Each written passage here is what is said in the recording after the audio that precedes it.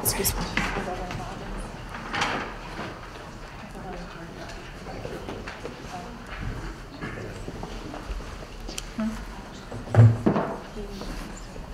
Now session. Never mind.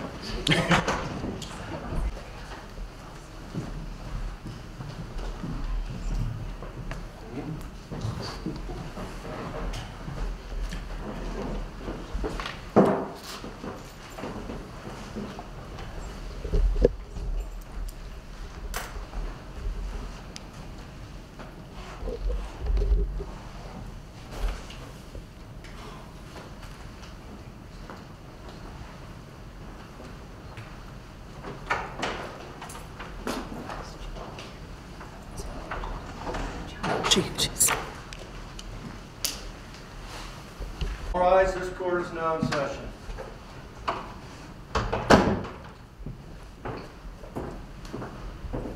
Thank you. Please be seated.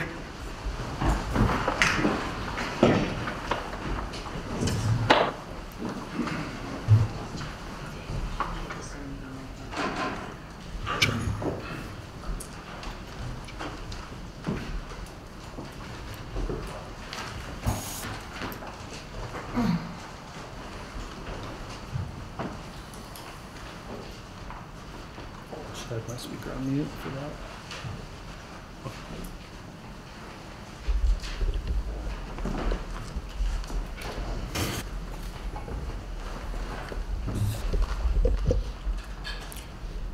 All right, we'll be on the record. This is case CR 22-21-1623, State of Idaho versus Chad Guy Daybell. Mr. Daybell is here represented by counsel Mr. Pryor. The state is here today with their prosecutors, I believe. Ms. Smith, are you making argument today on the case? Yes, Your Honor. All right, Rachel Smith will be providing argument. This is the time scheduled on a motion hearing.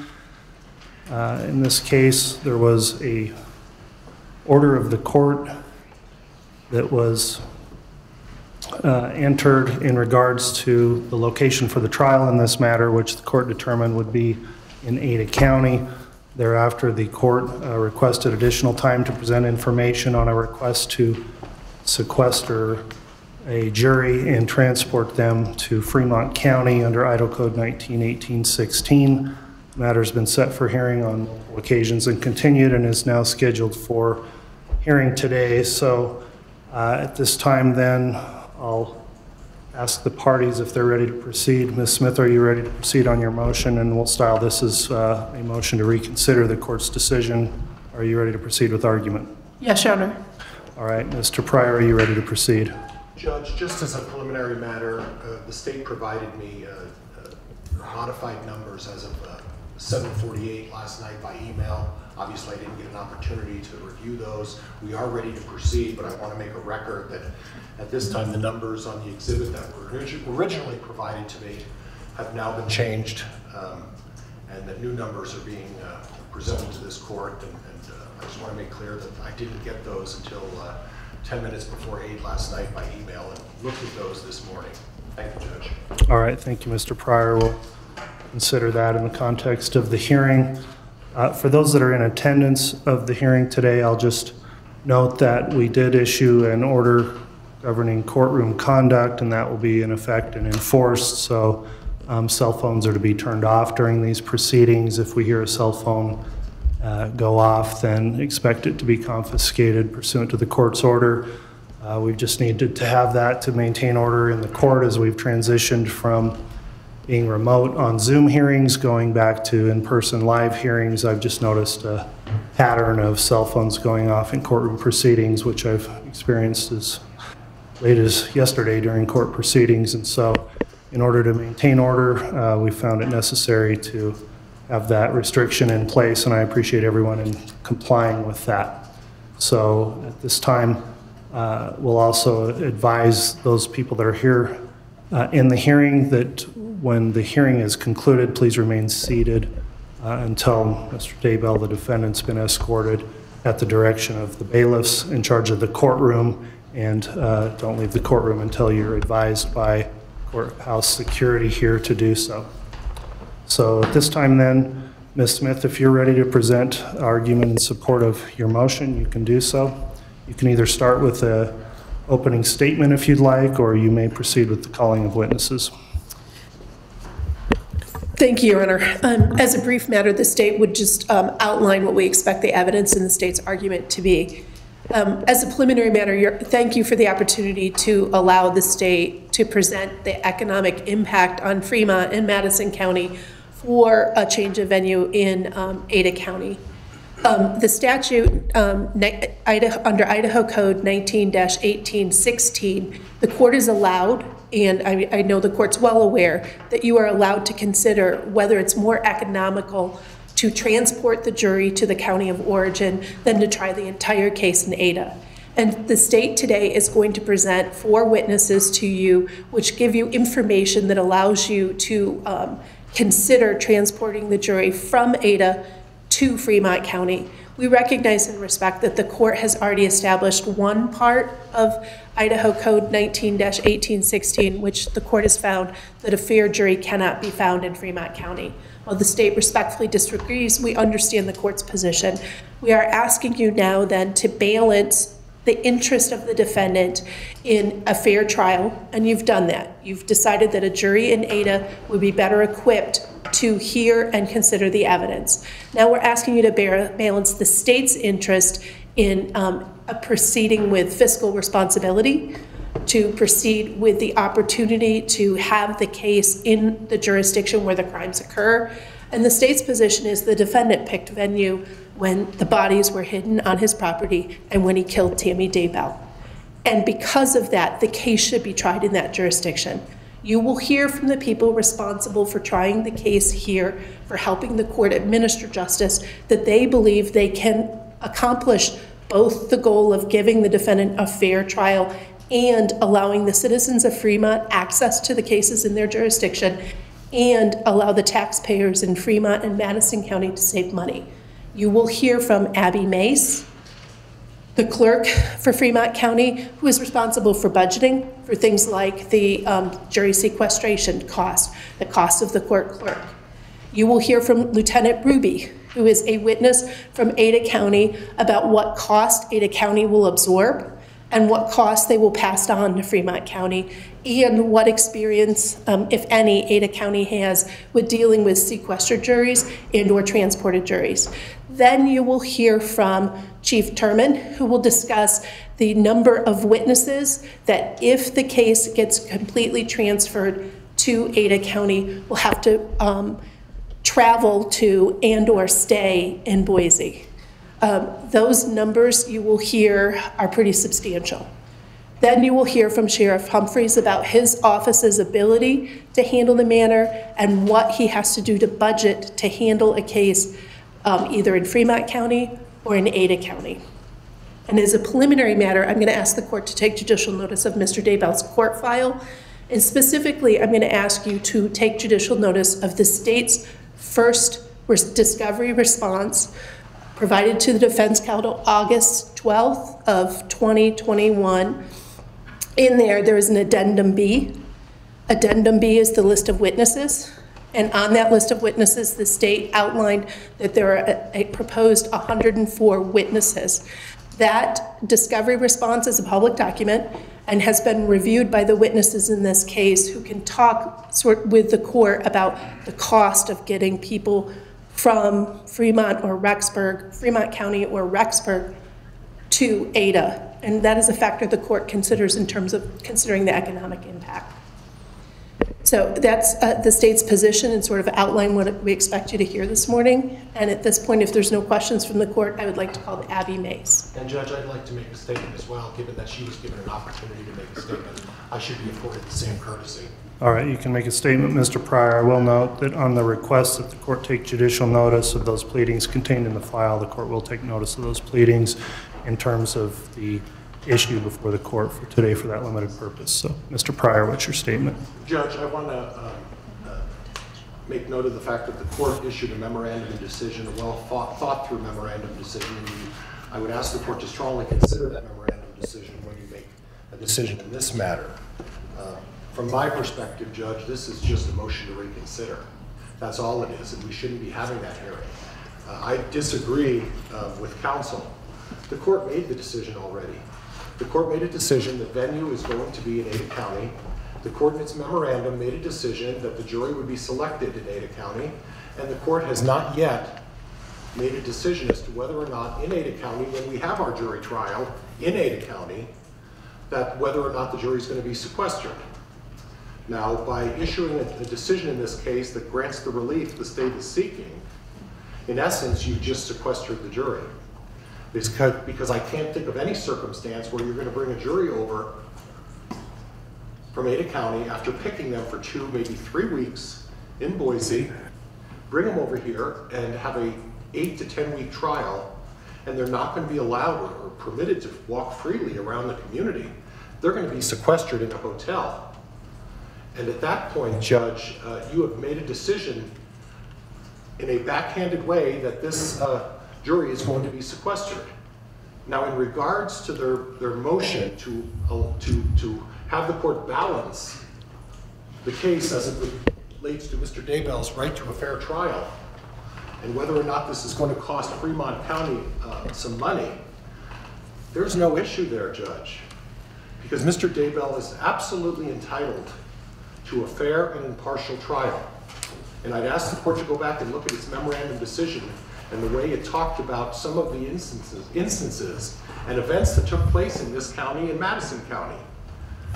And it's not a matter of balancing, Judge. The court can consider the cost, may consider the cost, but that's not the overriding consideration. That's not the consideration that the court uses as its primary consideration as to where to hold this trial. And that decision has already been made. The decision has been submitted to the Idaho Supreme Court. It's a done deal.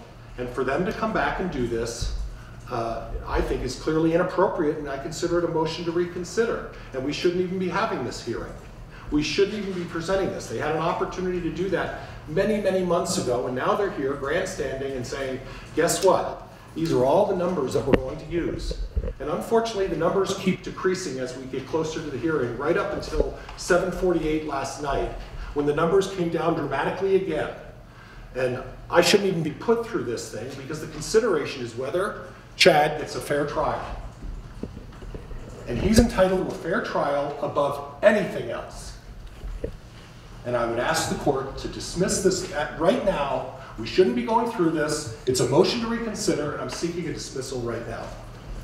All right, and considered your motion there, Mr. Pryor, in context of your argument also. I will note, I just got a note from the court clerk here that in order to adequately pick things up during this hearing, because of the acoustics of this courtroom, I'd ask that counsel remain seated during argument. Speak into your microphones, because we'll make a better record. So I want to address a couple of points that were raised there. First, it is true the court issued a decision on October 8th, 2021, and in that I considered not only the transport of the jury request made by the state under the code we've mentioned, but also would note the state had previously filed a separate motion to sequester the jury. That was filed on September 29th. In the order that was issued, I'll just read what the order stated, that says, for the reasons stated below, the court denies the request to transport the jury from another county to Fremont County and will reserve ruling on the motion to sequester until such motion can be heard. Now, the motion to sequester has not been noticed for hearing and is not the specific motion being heard today, although as Mr. Pryor's indicated, I think it comes into consideration when determining how this case will be tried, when and where it will be tried. In the context of when this order was issued, the court did, in a subsequent hearing, discuss this issue, and I think I left the door open for further consideration of this issue for a couple of different reasons.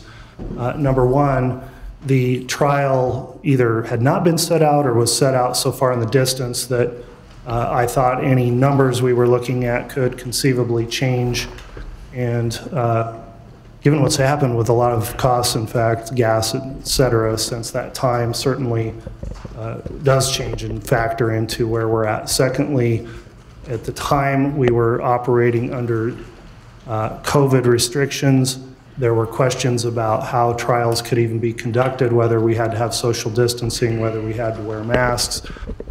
Those were all things that were evolving pretty much on a week-to-week basis by administrative orders. And so for that reason, I also thought that the timing of considering this with the trial set where it was is something that I would allow the state to present further argument on if they wanted to present further argument. So for those reasons, Mr. Pryor, your motion to dismiss the state's motion at this time is denied, and I am going to consider that. However, now that the trial is set, we're in proximity to when that's going to happen. I think this is the time when the state needs to present whatever evidence it's got in support of this argument. The court does need to make this determination so that all parties are prepared, as well as any facilities we're going to be using to conduct this trial. And so today's the day for presentation of evidence, and I will allow it to go forward. So on that basis then, Ms. Smith, if you'd like to call your first witness, you may. And I'd ask counsel to speak into the microphones to make sure we make a record of this proceeding. Thank you, Your Honor. The state will call Abby Mace, who is appearing by Zoom. The parties have stipulated that a couple of witnesses may appear by Zoom, and the court has entered that order. Ma'am, Ms. Mace? Yes. Your Honor, may I proceed? She'll need to be placed under oath. I wanted to make sure. Ms. Mace, can you hear me okay? Yes, I can. All right, and when Ms. Smith was just talking, you hear her as well? Yes. All right, if you'd please raise your right hand, I'll have you placed under oath. Do you solemnly swear or affirm the testimony you will give in the pending cause will be the truth, the whole truth, and nothing but the truth, so help you God? Yes. All right, thank you, Ms. Mace. Ms. Smith, you can inquire. Thank you. Ma'am, if you could state your name and your occupation for the record. My name is Abby Mace, and I am the Fremont County Clerk. And what are the responsibilities of the Fremont County Clerk? As the Fremont County Clerk, one of my main responsibilities is the budget officer for the county to make sure that the county stays in good fiscal responsibilities. And I also oversee the courts. When you say oversee the courts, specifically who do you oversee? Court clerks, excuse me. No problem. And does your budgetary responsibilities, does that include the budget for the court clerks? Yes, it does. All right. And what other responsibilities do you have, just briefly? I'm also the auditor and recorder, and over elections, indigent. I wear several hats, clerk to the commissioners. And is your position an elected position? Yes, it is. Okay, when were you elected? I was appointed in August of 2020. Okay. Excuse me, yes, of 2000. We're in 2020 now. A little bit of difference. So just so I'm clear, you were appointed in 2000, and then you've stood for election since then. Is that correct? Yes, I have. Okay. And part of your responsibilities, just so I'm clear, is to oversee the court clerks. Yes. All right. Now, in anticipation of today's hearing, did you review and research projected costs to Fremont County court system for the work done by the court clerks if the trial for Chad and Lori Daybell were to be completely moved to Ada County? Yes, I did. And as part of your research and your review, did you work with the state to develop an exhibit that would aid you in your testimony? Yes. Okay. And did you help create this actual exhibit? Yes, I did. All right. And I have it marked as State's Exhibit number 4. Do you have a copy in front of you? Yes, I do. Okay. And would using this exhibit aid you in explaining to the court your opinion, your findings, and your numbers? Yes. Your Honor, I'd move for the admission of State's Exhibit number 4. Pryor, any objection? Judge, I think there needs to be a little bit more foundation. I agree. If you'd lay some additional foundation. As part of your research on creating Exhibit 4, did you do research on the exact cost for things like housing? Yes, I did. Did you research the cost for housing of witnesses? Or of personnel, I'm sorry? Yes, I did. Did you research the cost for transportation and mileage for your personnel? Yes. Okay. Did you explore the cost that the court would have to do to pay for public defender services? Yes. Okay. And those would be parts of the exhibit, parts of those research, and that those numbers would go into your determination of what budget request to make, correct? Correct. And parts of Exhibit 4 are items that you will need to use to submit for budget and findings, budgets and requests for budgetary compensation from the Fremont County Courts, Fremont County Commissioners. Yes.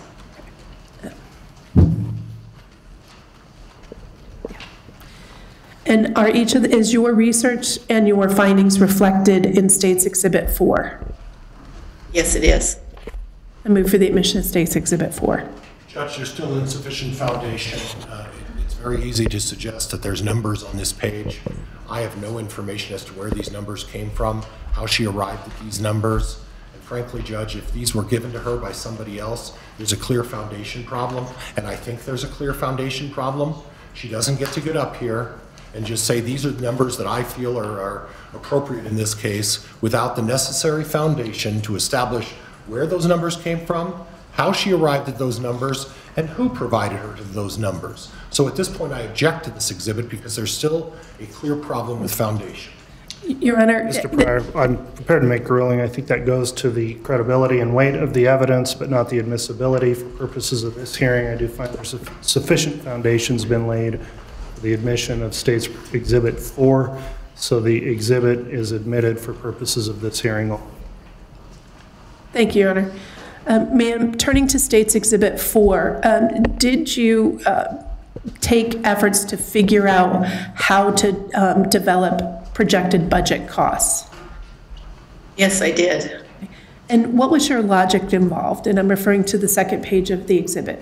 How did you figure out how to start? So to start with, I figured that because things change, I would use the federal government's per diem rates to calculate the costs. And then for overtime, I calculated what it would cost projected of an overtime rate for my court clerks. I also contacted a transportation company in Boise and one that services Southeast Idaho for transportation costs of a jury to and from courthouses. So that's how I came up, and I also visited with the Ada County clerk on the costs of utilizing their court clerks. So that I'm clear, you looked at the rates of the rate difference from the federal government IRS rates, the difference between Ada County and Fremont County. Is that correct? Correct. Okay. Yes. You identified categories or types of costs and then researched each of those costs. Correct. Okay. And then you also looked at what the long-term functions of your office are and what the cost of those was. Correct? Yes, I did. Okay. Yes. All right. Let's turn to the third page of the exhibit. What per diem rates did you identify and where did you get those rates? I went to the IRS and its website and on the federal per diem rates, and that's where I found those rates. For Fremont County, The nightly rate for lodging is $96, and the meal per diem rate per day is $59. In Ada County, the lodging rate is $147 per night, and the food per diem rate is $74. So that's how I came up with those rates. And then I used the reimbursement rate on mileage from there also. It is currently at 58.5 cents per mile, and those are subject to change with the economy. So I felt like they were the most accurate that I could use at this time. And I notice on State's Exhibit 4, under the per diem rate for mileage for Fremont County, there's a not applicable. If the case were tried in Fremont County, would you be responsible for paying mileage to any of your personnel? I would not. But if it was transferred to Boise, you would? Yes. Okay. Did you sit down and calculate the distance from Fremont County to Boise, Idaho, round trip? Yes, I did. I used Google Maps and calculated that from Fremont County to Ada County is 740 miles round trip. And so that's the number I used in calculating the mileage per diem. Now, did you identify, turning to the next page in the exhibit, did you identify specific types of additional costs were the case to be moved to Ada County? Yes. Like I said before, I visited with the Ada County clerk and visited with them on if we utilized Ada County clerks for the to service the trial, what those costs would be. And he indicated that it would be approximately $25 an hour. Okay. Let me ask you, what categories of costs did you identify? I identified personnel, mileage, lodging, food, the meals, overtime, and added jury costs. And then I also calculated the costs for travel in those same categories for public defense, assuming that there would be 2 public defenders assigned to this case. And why would you calculate the cost for the public defense? Why would that be part of your job? That's because the county is responsible for the costs for paying for public defense. Turning to the next page in the exhibit, is the county also, to your knowledge, responsible for paying the cost for the prosecutors? Yes, they are. Do you have any role in that, in determining the cost to the prosecutors? No, I do not. That is submitted by the prosecution to the commissioners, and they review those costs. Okay. But are you aware of whether or not, if the elected prosecutor, Lindsay Blake, and the deputy prosecutor, Tanya Rawlings, were in Boise, are they going to need a prosecutor here to keep the continuity of function moving forward? Yes, they would, because we will still continue to hold court for other proceedings that are happening in our county. And so therefore, we would need additional help from them, and it would also put us short-staffed if we use Fremont County court clerks over there, that we would need to look at possibly additional help there.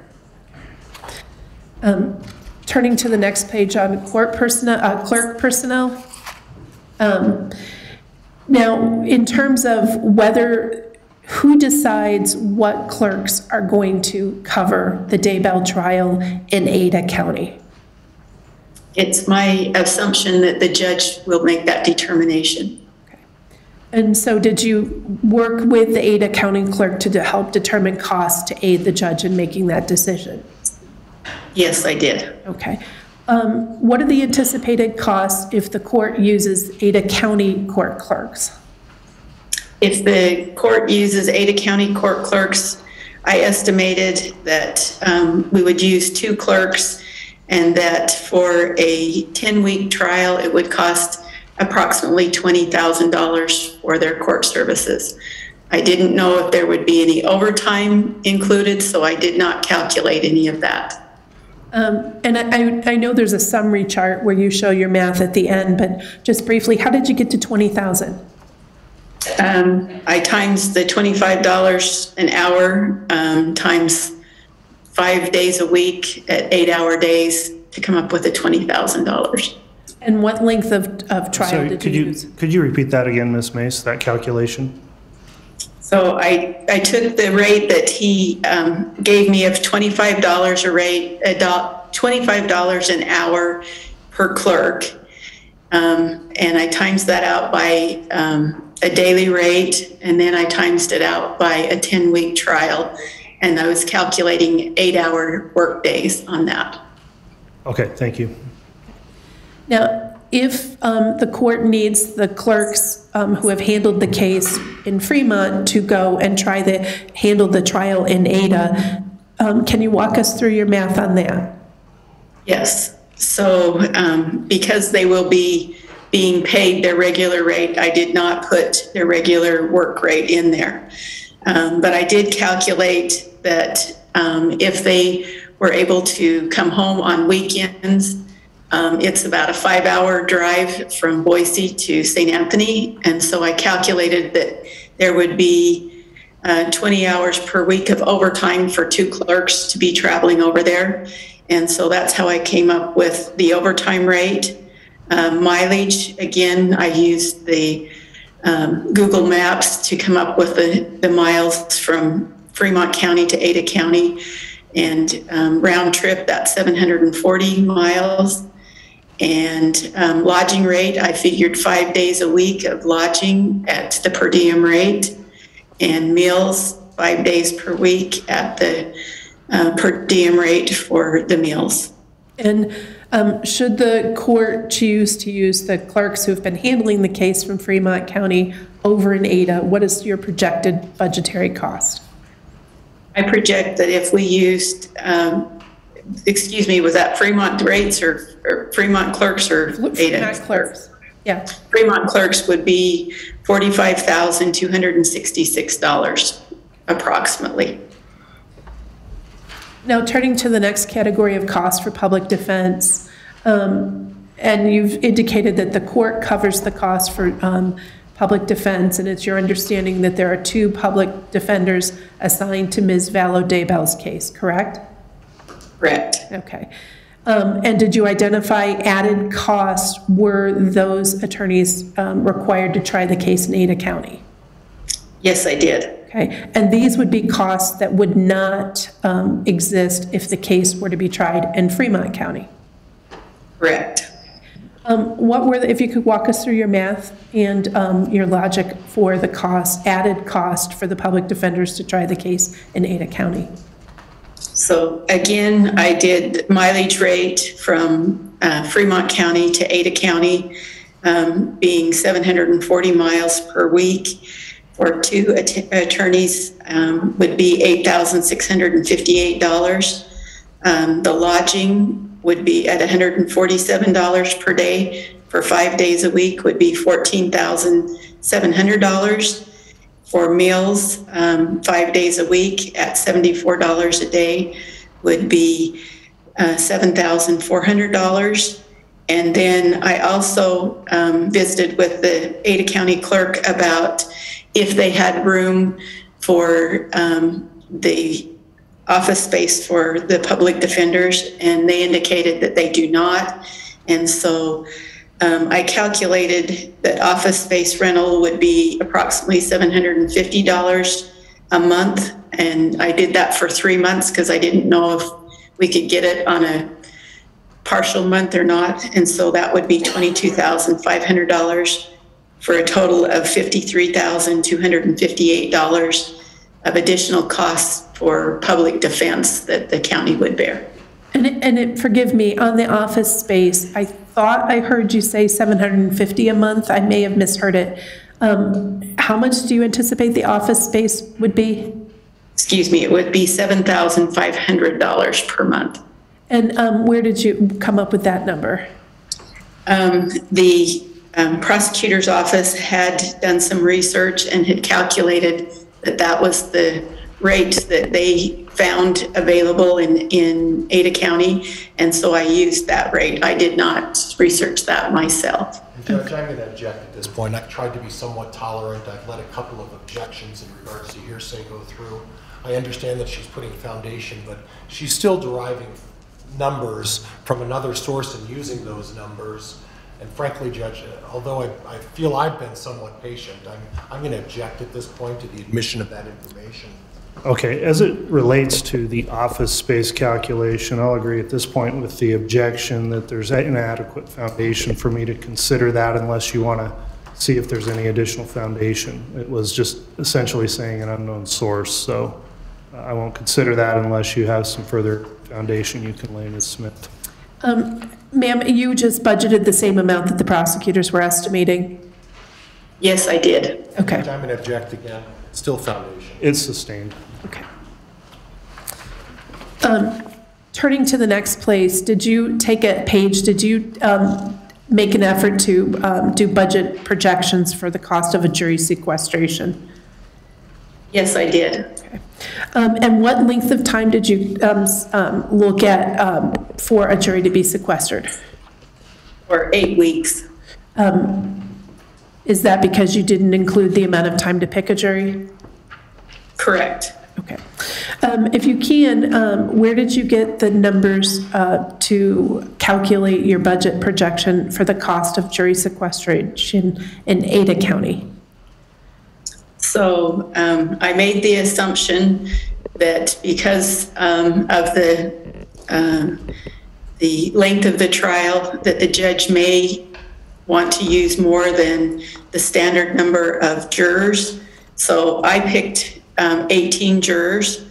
And then like I said, I calculated transportation costs. I went online and found that the transportation costs for busing in Ada County, we would need about 4 hours a day, and it was $145 per hour that they charged.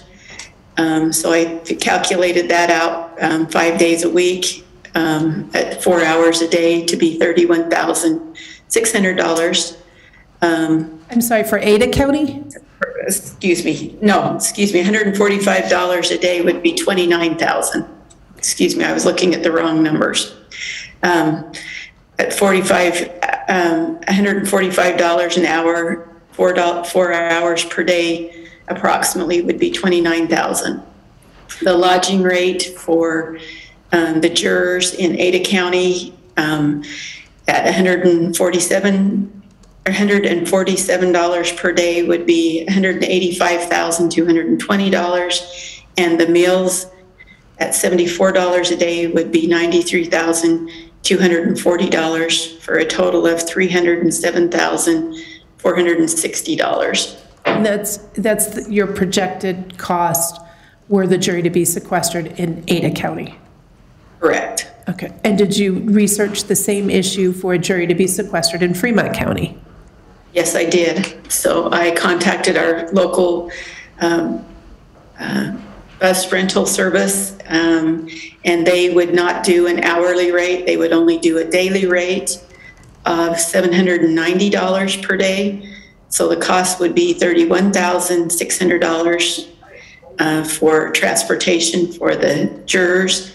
The lodging rate in Fremont County is $96 per day for a total of $96,768.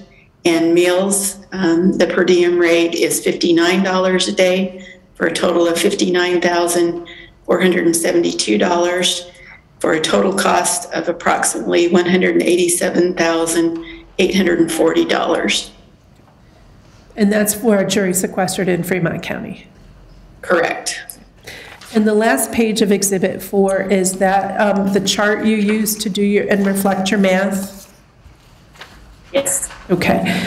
If you can, just briefly walk us through each of the categories, and I notice it's color-coded, so if you could just explain to the court, the color coding, or just put it on the record, please. Yes. So the top in yellow is the cost of using Fremont County clerks to go over and clerk the court case. So the total cost, if we were to hold the trial in Ada County and use Fremont County clerks, would be $379,355. In orange, if we were to hold the trial in Ada County and use Ada County clerks, I estimated the cost to be $354,089. And then in green, if we were to hold the trial in Fremont County and sequester the jury there, I estimated the cost to be $187,840. And none of this includes witnesses for the defense, because I had no way of determining what those would be at this point. So I'm sorry, I want to make sure I could hear you. It does or does not include witnesses for the defense? It does not. Okay. And when you say witnesses for the defense, you mean the public defense? Correct. Okay. And will the court that you're responsible for and their budget be responsible for paying witness fees, transportation costs, lodging for the witnesses endorsed or subpoenaed by the public defenders? Yes, we will. Okay. And you don't have any calculation for that? I do not. All right.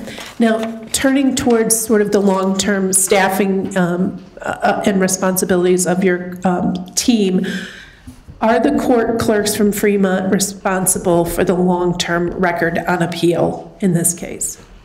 Yes, they would be. And so it would be my preference. Hold on, Ms. Mace, there's a pending objection. Go ahead, Mr. Pryor. She's going to excuse me, I cannot hear Mr. Pryor. All right.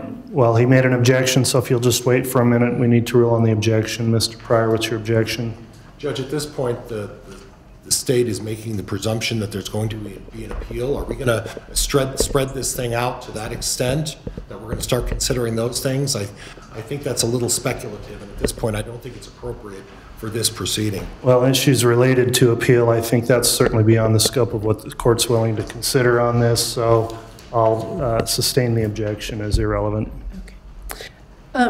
Ma'am, what are the functions of the court clerks in terms of record keeping?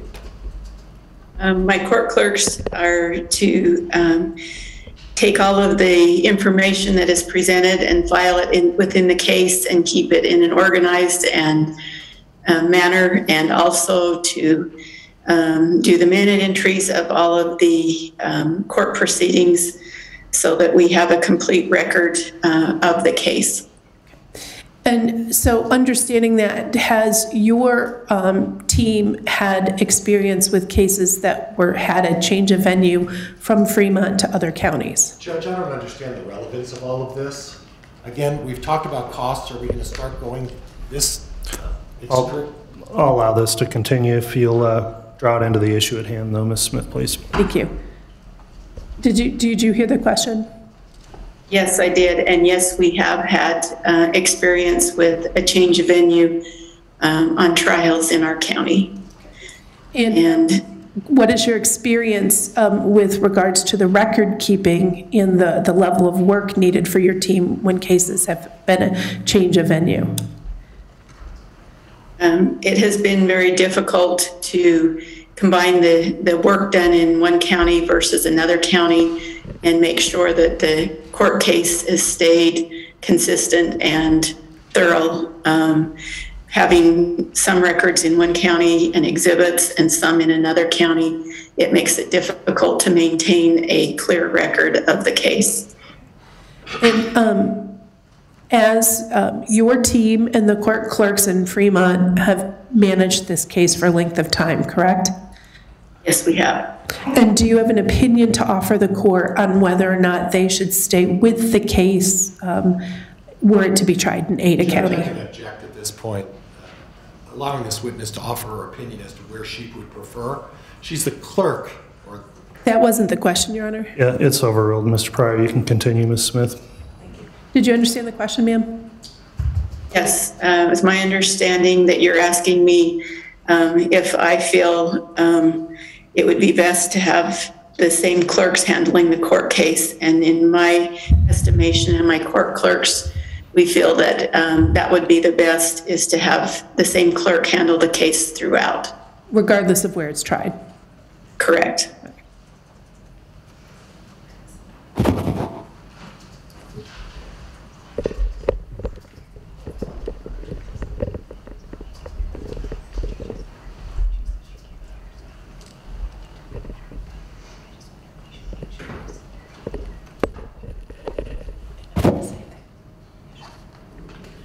May we approach briefly, Your Honor? Yes.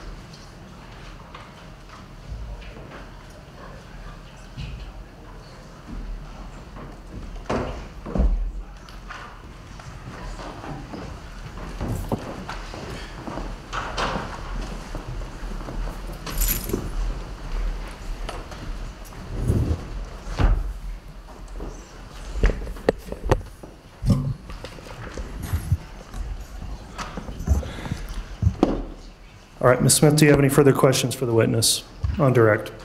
No, Your Honor. Very well. Mr. Pryor, if you can cross-examine if you'd like. I'd ask you to speak directly into that microphone and make sure and confirm that the witness can hear you okay, and go ahead and commence your cross. Good morning, Ms. Mace. Can you hear me okay? Yes. Okay. If you have at any point difficulty hearing me, would you please... I'm struggling right now. I would like you to turn to the last page of your exhibit, if you would, for me, please. And let me know when you're there.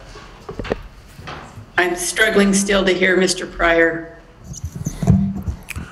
Would you turn to the last page of your exhibit and let me know when you're there? I'm there. Okay. I'm looking at two numbers at the bottom of the page. One is 354.89, and the other number is 187.840. And you represented that that's the top number, the 354, is the cost of Ada County, correct? That is the cost if we use Ada County clerks. Okay. And the cost of 187 is if you use your own clerks, correct? And the trial was handled in Fremont County. Okay. Okay.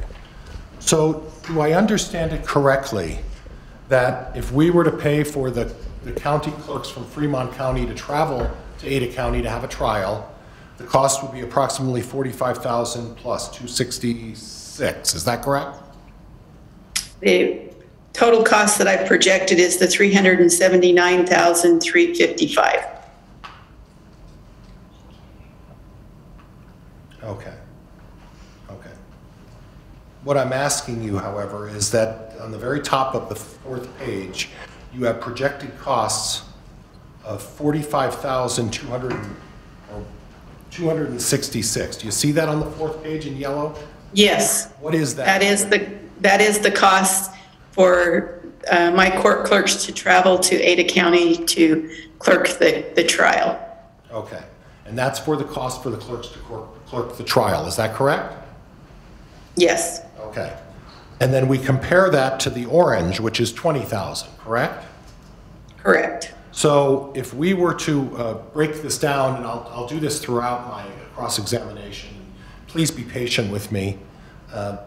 My understanding is that if we were to just use the Ada County clerks, it would cost $20,000, correct? Correct. But if we were to just pay for the mileage for the clerks to travel to and from Fremont County for you to use your own clerks, it would cost $45,000 plus. Is that correct? That's mileage plus lodging and meals. Okay. And overtime. So it would cost an additional $25,000 to use the clerks for Fremont County as opposed to using the clerks in Ada County. Is that correct? That's correct. So there would be a savings of $25,000 by just using Ada County clerks. Is that a fair assessment, ma'am? If you're looking just at the numbers, yes. Right. Okay. Okay. Now, I noticed you made a notation about the Capital Crimes Defense Fund, and part of your calculations for lodging and other items in Ada County, if the trial were to be conducted in Ada County, includes costs of the public defender, correct? Yes, it does. Right. And in the capital funds defense, in the capital funds that are available, isn't it true, ma'am, that you can submit costs to the Capital Crimes Defense Fund and cover 2 public defenders, and all of the costs associated with those would be paid out of the Capital Crimes Defense Fund? Isn't that correct? That is not correct. It's my understanding that the Capital Crimes Defense Fund will pay for 1 attorney, and the county would be responsible for all the expenses of the other attorney. Okay. Okay. And your cost of the lodging in Ada County of $185,220. Would you be a little more detailed into, does that include the sequestering the jury in Ada County? Yes, it does. Okay. Are you aware that this judge hasn't made a decision as to whether or not to sequester the jury in Ada County? That's correct. I have not. He has not.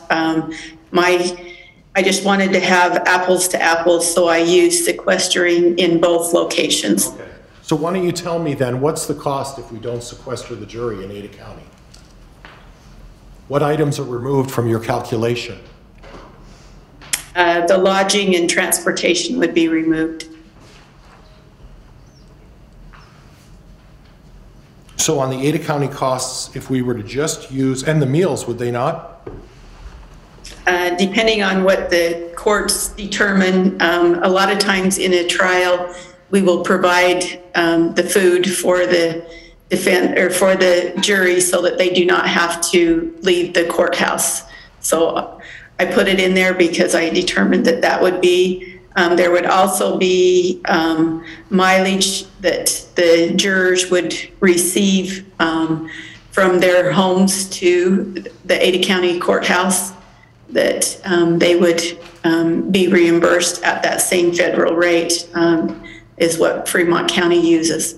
Okay, explain to me why the meals in Ada County are $93,000 for these folks, and the meals in Fremont County are only $59,000. I'm having some difficulty.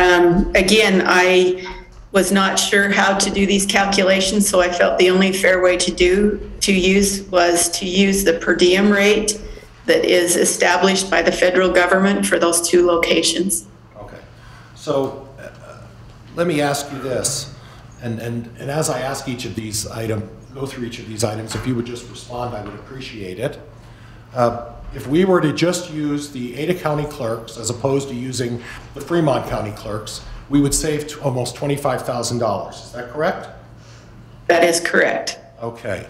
If we decide not to sequester the jury in Ada County, we then would not have $185,000 for lodging, or the vast majority of the $185,000 for lodging. Is that correct? That is correct. If we were to not sequester the jury in Ada County, we would not have $93,000 in meals. Is that correct? That would be determined by the judge, not me. Okay. In other words, whether or not they want to feed them lunch, or whether they want to give them breakfast before they show up, or whether they want to give them dinner after they've been listening to jury testimony or listening to testimony all day. Is that correct? That's correct. So if I were to bring a witness forward to say that it's traditional for them to just provide a lunchtime meal, would you view that as incorrect information, or would you say that's entirely up to the judge what he decides to do? That would be up to the judge. Okay. So potentially we could save $90-some thousand in meals by just not sequestering the jury in Ada County. Is that correct? That would be up to the judge. But it would be correct if he decided not to sequester them, correct? Again, that would be up to the judge on the meals. And then the transportation as well, correct? Correct. So if we're looking at these numbers, the cost of bringing a jury over versus sequestration and not sequestering the jury is significant, isn't it? Yes. In other words, if we're truly trying to look at what's in the best interest for Fremont County and being good stewards, very good stewards of our financial condition, you'd have to agree with me that if we're just looking at saving money, the fact of the matter is that if we don't sequester the jury in Ada County, we are saving the citizens of Fremont County a significant amount of money by just not sequestering the jury in Ada County. Isn't that correct? I'm struggling to hear Mr. Pryor. He keeps coming in and out. Okay. Isn't it correct that it would be a significant savings for us to not sequester the jury in Ada County and have the trial in Ada County rather than sequestering them? Again, that would be a choice of the judge. Oh. All I did was put the numbers together as if they were sequestered. Okay. All right. But you would agree with me that those numbers would be significantly lower if we didn't have to sequester a jury in Ada County. Isn't that correct? Yes. Nothing else, Judge. Thank you, Your Honor. All right, thank you. Any redirect, Ms. Smith? Briefly, Your Honor, ma'am, you're aware that this is a capital murder case, correct?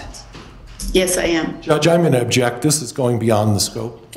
May I finish, Your Honor? Overruled. Go ahead. And you are aware that by statute, that a jury must be sequestered from after the case is submitted to them through and into any sentencing hearing, correct? Correct.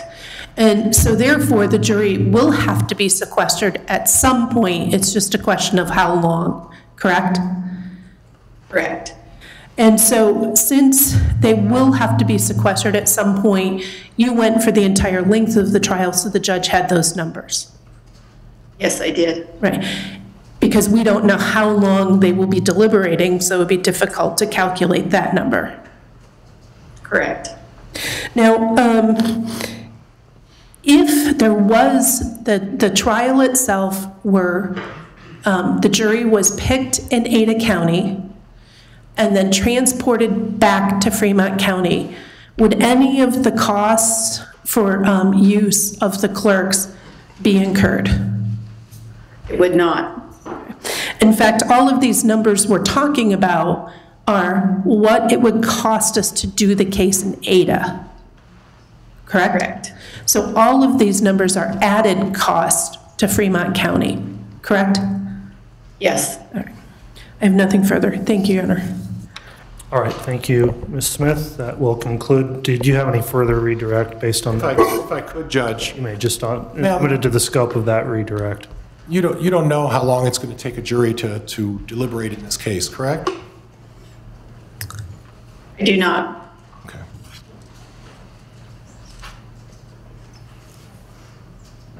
And you understand there's going to be some cost anytime you move a jury from one county to another. You would agree with that, right?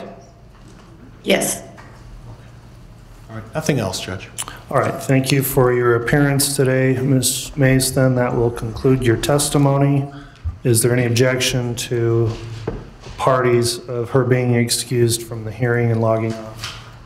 Nothing from the state, Your Honor. Nothing, Judge. Thank you. Okay, that'll conclude your attendance then, Ms. Mays. You can go ahead and log off of the Zoom meeting, and I'll ask the state to call their next witness. The state will call Lieutenant Ruby, who is appearing by Zoom pursuant to a stipulation between the parties.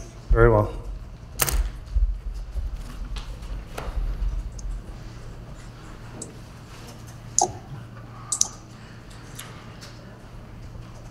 All right, Lieutenant Ruby, can you hear me okay?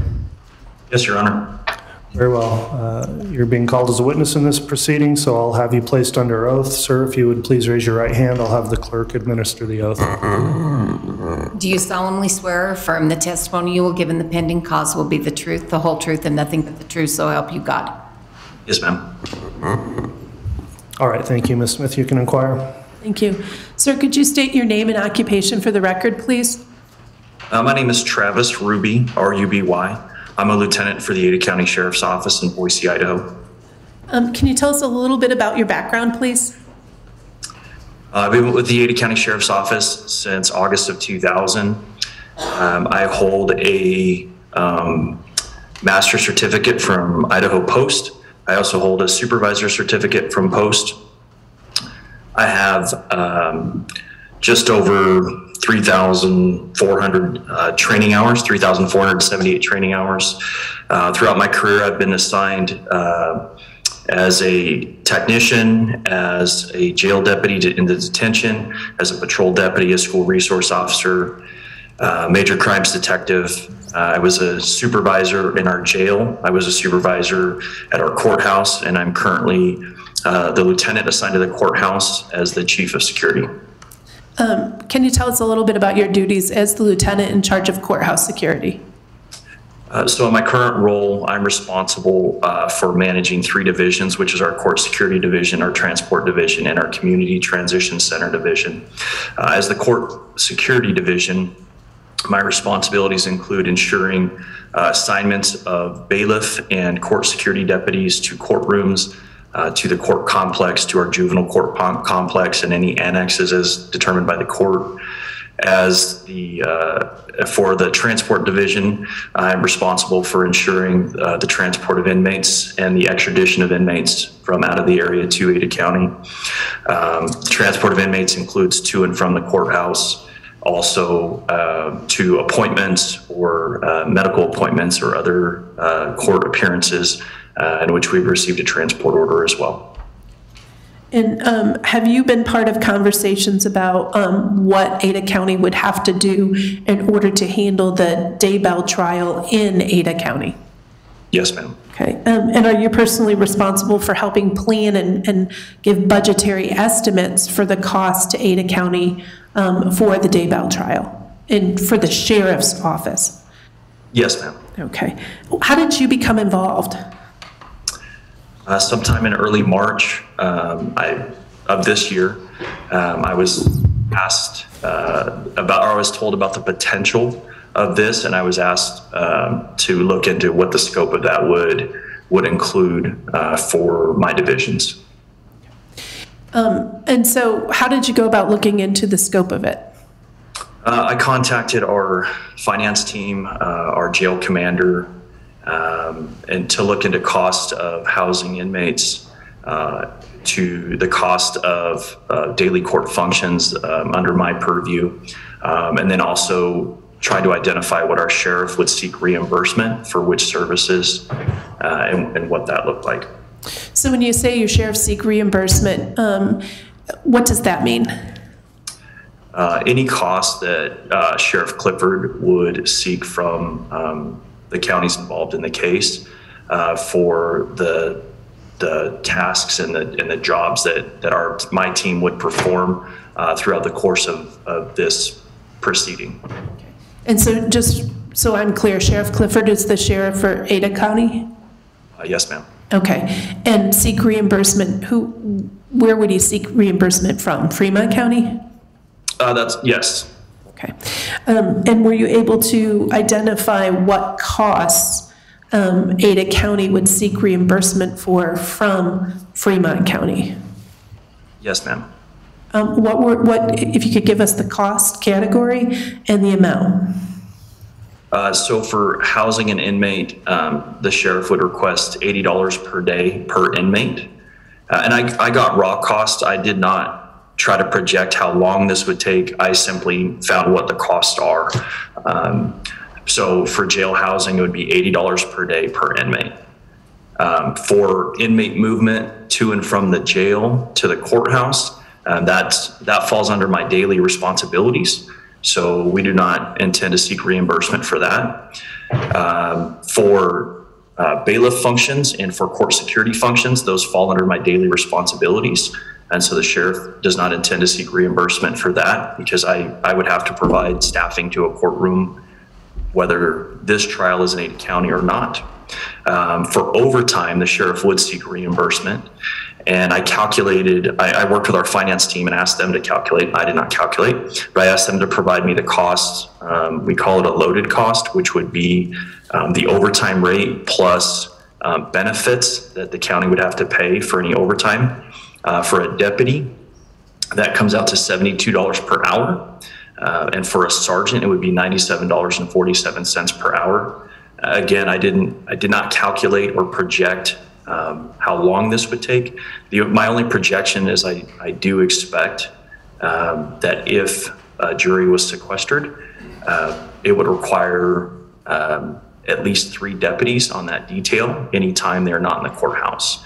And so for those rates, my expectation is that in general, we'll be in the courthouse from 8 a.m. until 5 p.m. So the overtime rate would be anything after 5 p.m.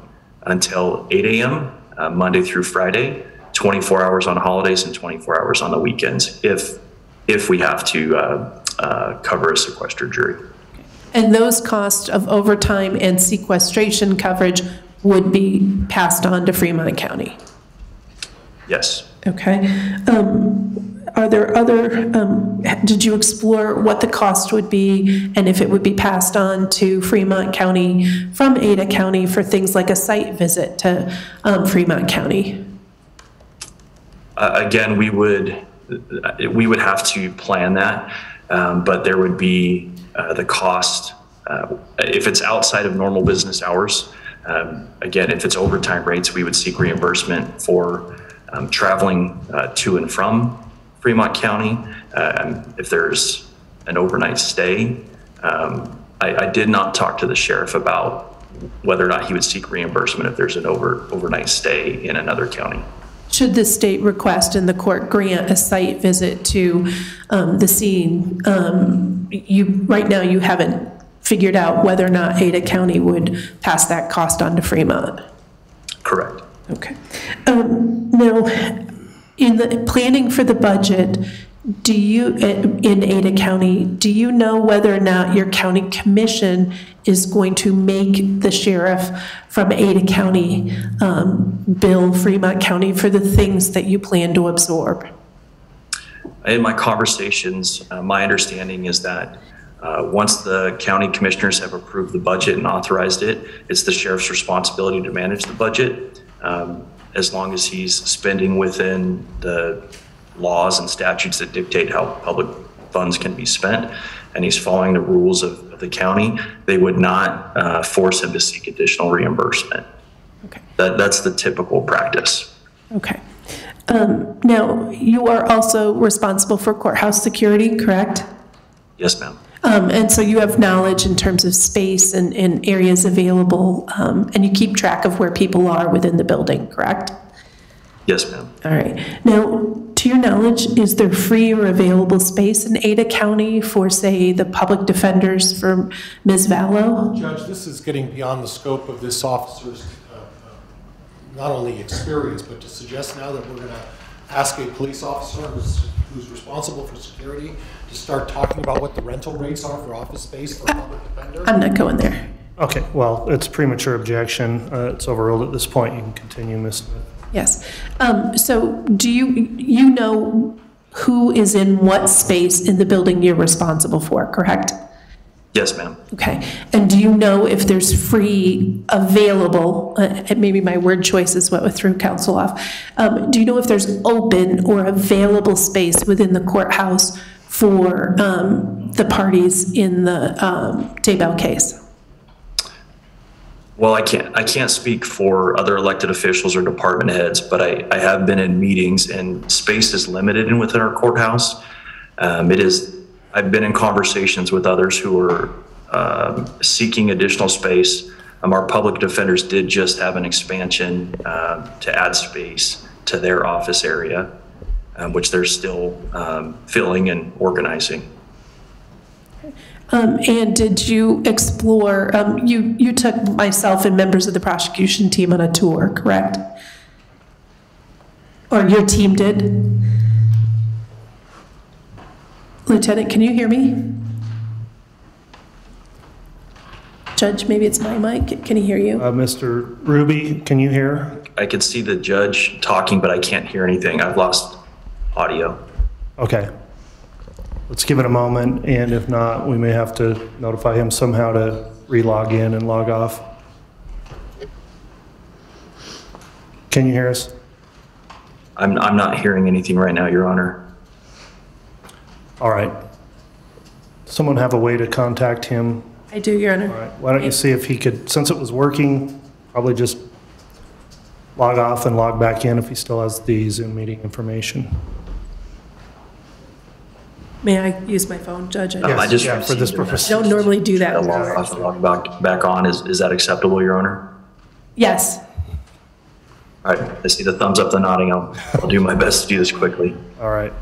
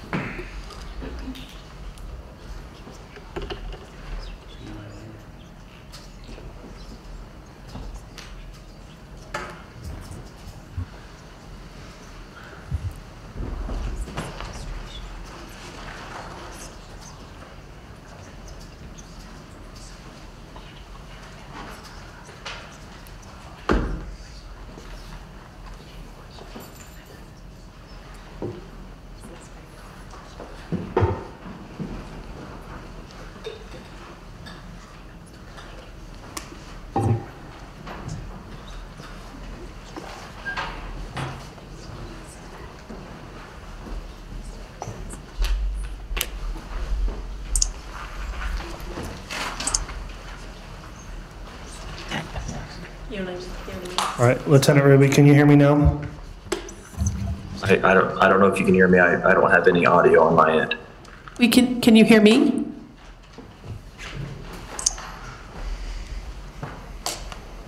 Unfortunately, I guess he's still not able to hear us. I don't know, must be some audio issue on his end of things. May I have a moment to call him? Yes, yeah, why don't you do that if you want to step out for a moment, or just see if you can reach him by cell phone, and I'm not sure how to resolve that on his side. He's down the hall from his IT, so hopefully. May I go back to the judge? Yes.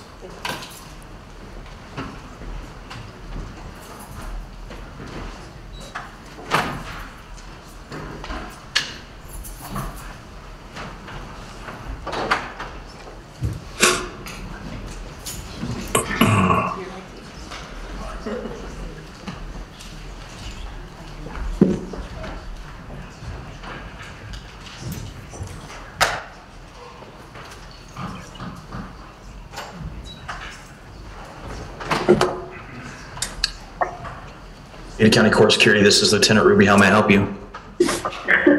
Lieutenant, we can hear you on your microphone. Okay. Is it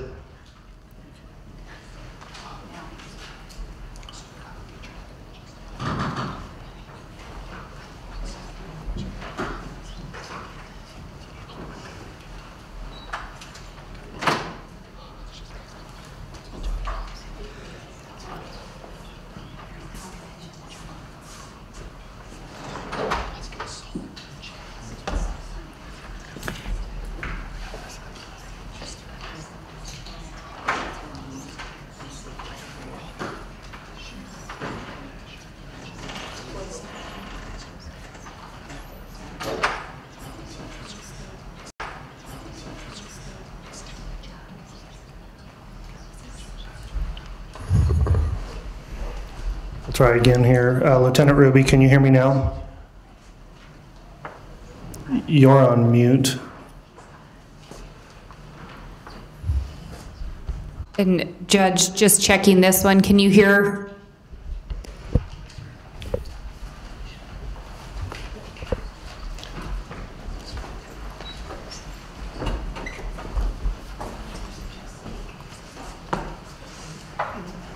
So I'm going to suggest we take up another witness, and then maybe in 15 or 20 minutes, we can take a break and go back and see if we can conclude with Lieutenant Ruby's testimony. Okay.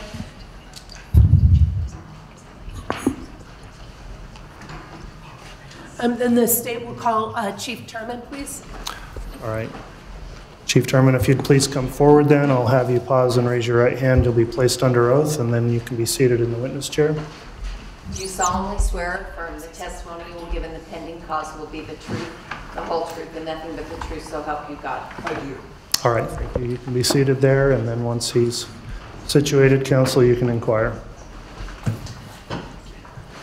Your Honor, do we want to make sure Lieutenant Ruby isn't, I don't care if he hears the testimony, but I wanted everybody aware he can probably hear us. And he's Why don't you go ahead and just inquire, and then I don't know that it's a big issue if he listens to the testimony of another witness for this hearing. All right, I just wanted a record. Okay. Thank you. Good morning. Good morning. Can you please identify yourself and state your occupation for the record? Yes, my name is Shane Turman, and I am the Chief of Police for the City of Rexburg, Idaho, in Madison County. Can you talk to us a little bit about your background, please? Yes, I started my police career with the Rexburg Police Department in August of 1988. I was a patrol officer. I became a patrol supervisor. I graduated from the post-basic academy. I currently hold an advanced certificate, law enforcement certificate through them. I then became a detective and worked a number of years in the detective division, and then was promoted to a lieutenant over that division. I am also a graduate of the FBI National Academy in Quantico, Virginia in 2002. In 2010, I was appointed to be the Chief of Police for the City of Rexburg. And during your tenure as an officer with the Rexburg Police Department, were you ever a detective and aiding prosecutors in putting together trials? Yes, I have. We have worked on murder trials. Okay. And you also said that you're currently chief, and we see from your uniform the badge. So can you talk to us about what your responsibilities are as chief? Yeah, basically it's the general overseeing of all of the department functions and activities, staffing needs, equipment needs, cost expenses, preparing budgets, and making sure that we are providing the proper safety and manpower to our community. And so part of the proper safety and manpower to your community, does that include supervising the detectives who work on murder cases? Yes, it is. Okay. And did you in fact supervise the detectives and lieutenants who worked on the investigation into the death of Tylee Ryan, J.J. Vallow, and Tammy Daybell? Yes, I am. Ultimately, they reported to you? Ultimately, yes. Okay. And are you also personally responsible for planning and budgeting the expense to your department for participating in the Daybell trial? Yes, I am. In fact, we're in the budget process right now for this upcoming year. Okay. So you're in the midst of trying to figure out how much to ask for? Our budget process starts in October, but we have to plan it now. Okay. And so as part of your planning for the budget, are you factoring in what it's going to cost your department for detectives and witnesses in the Daybell case to travel over to Ada should the trial be there? Yes. And given your experience as a detective and now as chief supervising investigations, are you aware that the state itself will also have to pay for the witnesses in this case to travel over to the Daybell trial? Yes, I've been made aware of that. And did you look at the state's witness list that was a public document filed on or about August 6th of 2021 and see about 104 witnesses identified? Yes, I did. Okay, and that was part of the state's first supplemental response to discovery, correct? That's my understanding. Yes. And you've looked at that document yourself? Yes, I have. And you've reviewed it with both the state and your detectives? Yes. Okay. And did you work through and go through that list and determine sort of the length of time you would anticipate people would have to be in Ada County as witnesses in that case? Yes. Okay. And then once you knew how long they had to be there, were you able then to try to calculate and extrapolate costs? Yes. And will some of those costs, particularly the cost for your detectives, be part of the budget proposal you're putting together Yes. for the city of Rexburg? That's correct. Okay. And then after reviewing, or in the process of reviewing the state's anticipated witness list, and were several of your officers on that list as well? That's correct. Okay. And several of the people on there were people your officers had identified as witnesses, correct? Okay. Now, as part of reviewing that and putting together your budget production, did you also work with the state to determine anticipated costs to the city of Rexburg and to the prosecution? Yes. Okay. Just briefly talk to us. How did you do that? So working with the prosecution, what we did is we came up with what the types of costs were going to be to go to Ada County, what those rates of cost were going to be, personnel and witnesses that we were going to need, and then the length of the trial and different lengths that some of those witnesses and staff may be there. And then were you able to look at like your hourly rate or your overtime rate or the IRS per diem rate to calculate costs? So we just went with the GSA, so the General Service Administration and IRS rates, which were $74 a day for per diem in Boise for meals, and then travel, lodging was $147. And then on the cost for, we took into account the parking, which is about $50 a week, so at $10 a day for those costs. So for my officers and us, it would be $231 a day per person. Okay. So I'm hearing lots of numbers. So did you also, to aid you in your testimony before the court, work with the state to develop an exhibit to help you explain your logic and your math to the court? Yes, I did. Okay. And that states Exhibit 3, correct? Yes. Okay. At this time, I move for the admission of States Exhibit 3. And Judge, that's the same objection I made with the previous witness, is that there hasn't been a sufficient amount of foundation to determine where these numbers came from. I would object on the basis of foundation, Your Honor. All right, for purposes of admission of the exhibit, I'll overrule the objection at this time. I think there's an adequate foundation to have it admitted. So Exhibit 3 is admitted. Okay, thank you. Now, Chief, just so that the record's clear, could you turn to the second page of States Exhibit 3? And you've outlined sort of the logic you use, but just so that the record's clear, what costs or what logic did you use? So we had to identify what are the types of costs that we're going to experience by going over to Ada County. Manpower, travel costs, lodging, all that kind of stuff, and what the rate and for all of those costs were going to be per individual. And then how many staff members we're going to have in order to, and witnesses, and so to apply those costs to each of those, and then determine the length of how long each of those witnesses may have to be in Ada County. So why didn't you just say they all have to be there the whole time? Well, we're trying to save money, and we're trying to get, it makes it short on manpower for us, and so those that don't have to be there the whole time, I need them back at my office so that we can use them there. So not every witness has to be there all the time? No. Okay.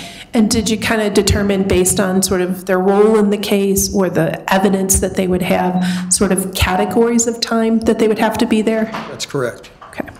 Now let's turn to the next page. Let's talk about the cost types.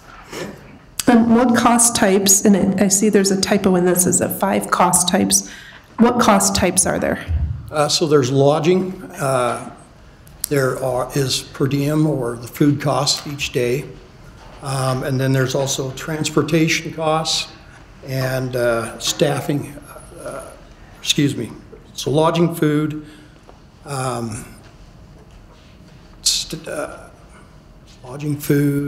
let me look here real quick, one more. Lodging, food, meals, transportation, and staffing needs, the costs. And then the 5th one was going to be the cost of the room for prosecutors and our staff, but we haven't been able to determine that yet.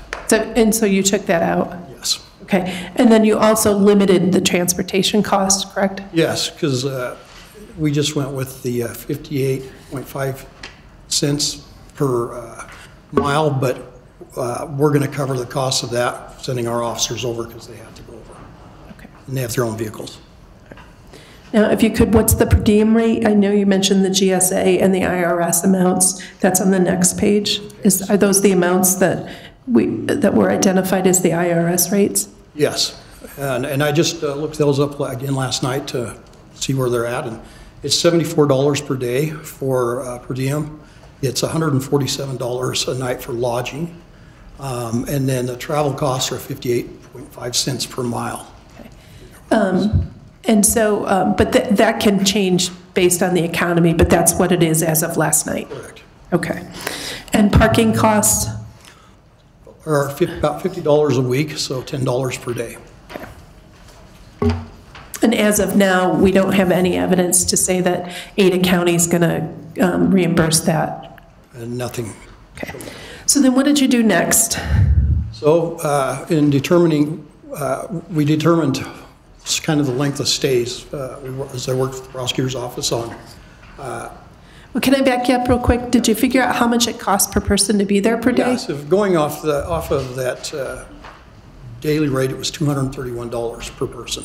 And that's that next page on the exhibit you created. What does that $231 a day make up? That is the per diem, the meals and the lodging, and then the $10 a day for parking.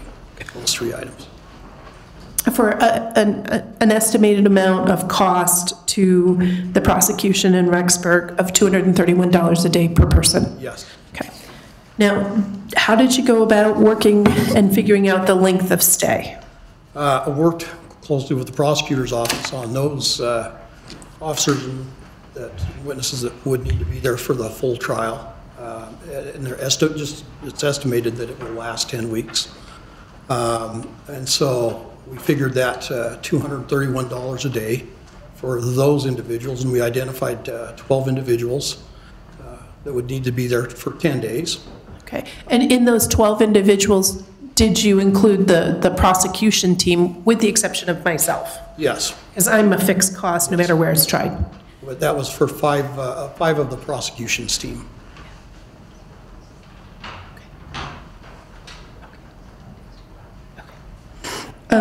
And then did you include in any of the numbers, any of the witnesses from the FBI or other law enforcement in your calculations?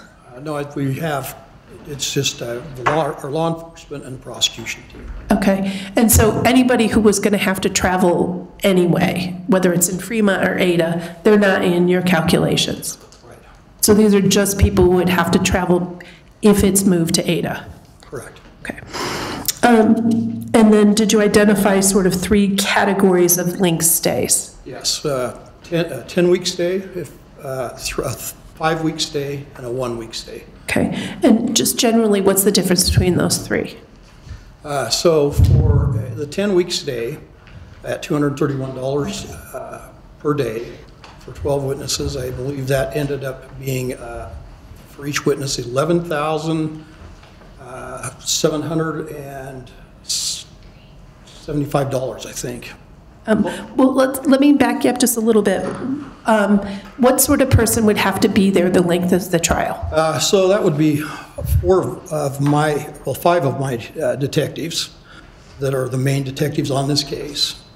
And then that's also the staff from the prosecution's office that also has 3 of the Fremont County deputies and Nicole Earl on there. Okay. And so why would we have the main detective stay over in Ada? Well, it's been my experience in trials, especially when you're dealing with a homicide trial. You never know when an officer is going to be called back in for rebuttal. They have to be there to confer with the prosecutor's office on the case because they know the minute details and the in and outs of the case. And so it's not just a thing where you can say, oh, we're just going to call them in for this one day, because they may be called back at any given time. And then along with that, like I said, they are always there conferring with the prosecution team. And the custodian of evidence, is that person in there as well? Yes, I have one of the detectives that is an evidence custodian, and he has to be with that evidence for the whole time there to make sure that the chain of custody is kept intact. Okay. And yeah. And then people in that sort of bucket of 5 weeks, what sort of person would have to be there for about half the trial? So that is, I have other detectives that may not be the ones that work the full case, but have just a part of the case, but a substantial piece of the case that would be in there for that. And the reason they're staying, is it because of the distance from Boise to either Rexburg or St. Anthony? Yes, I can't expect them to drive back and forth every day. And then people identified as 1 week participants, what sort of person is that? That would be more of the state's witnesses that are non-law enforcement that have a part in this that you've identified. And then let's turn to the next page in your exhibit. You calculated a cost per person per length of stay. Mm-hmm. Can you walk us through that? Okay, so starting with let me go through the 10-week one. So we have 12 people for 10 weeks. Oh, can we just talk about the cost per person? Cost per person per day or per length of stay, not the yes. total 12. Yeah, so for one person for 10 weeks, it's $11,600. Or a person staying. Can I stop you there? For 10 weeks, I'm looking at states. $11,550, excuse me. Yes, thank you. Go ahead. I'm sorry, I cut you off. $155, I think. Okay. What about per person for 5 weeks? So one person for 5 weeks is $5,775 per person for a week. And we're defining week as a work week, 5 days. 5 days, basing that on a 5-day week. Okay. And then what about a person who we need there for about a week? For a week, that would be $1,155.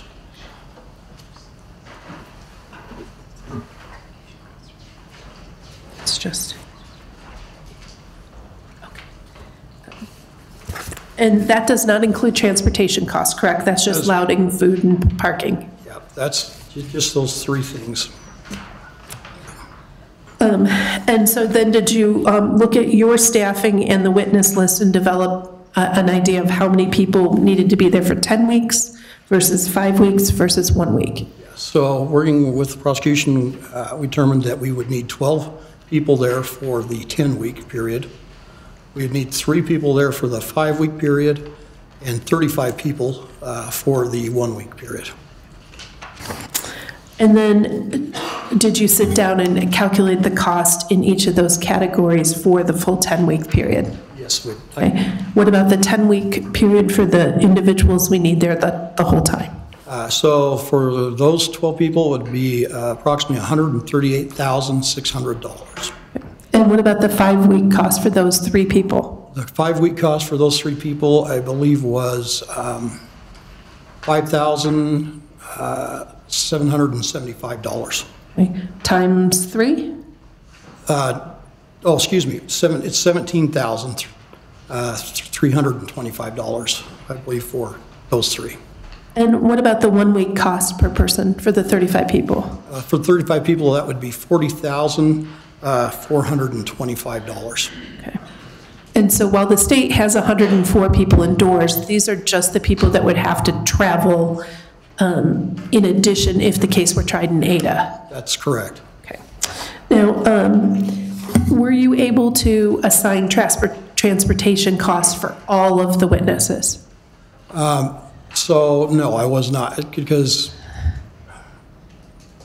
I know the mileage going, I was able to put the mileage from Rexburg to Boise was 310 miles one way.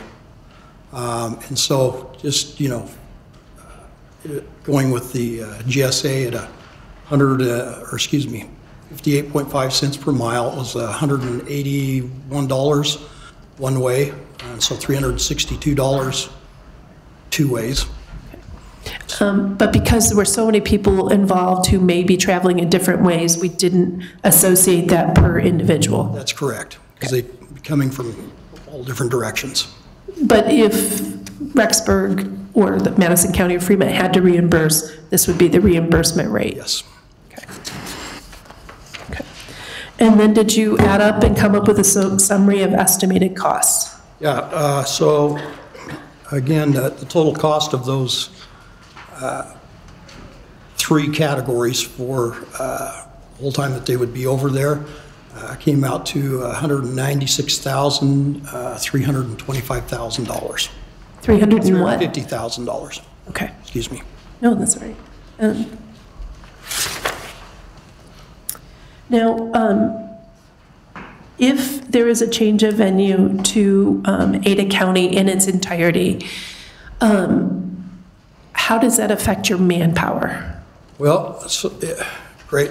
I have 7 detectives, and out of those 7 detectives, I will have 4 of those that will be over there for the 10-week period.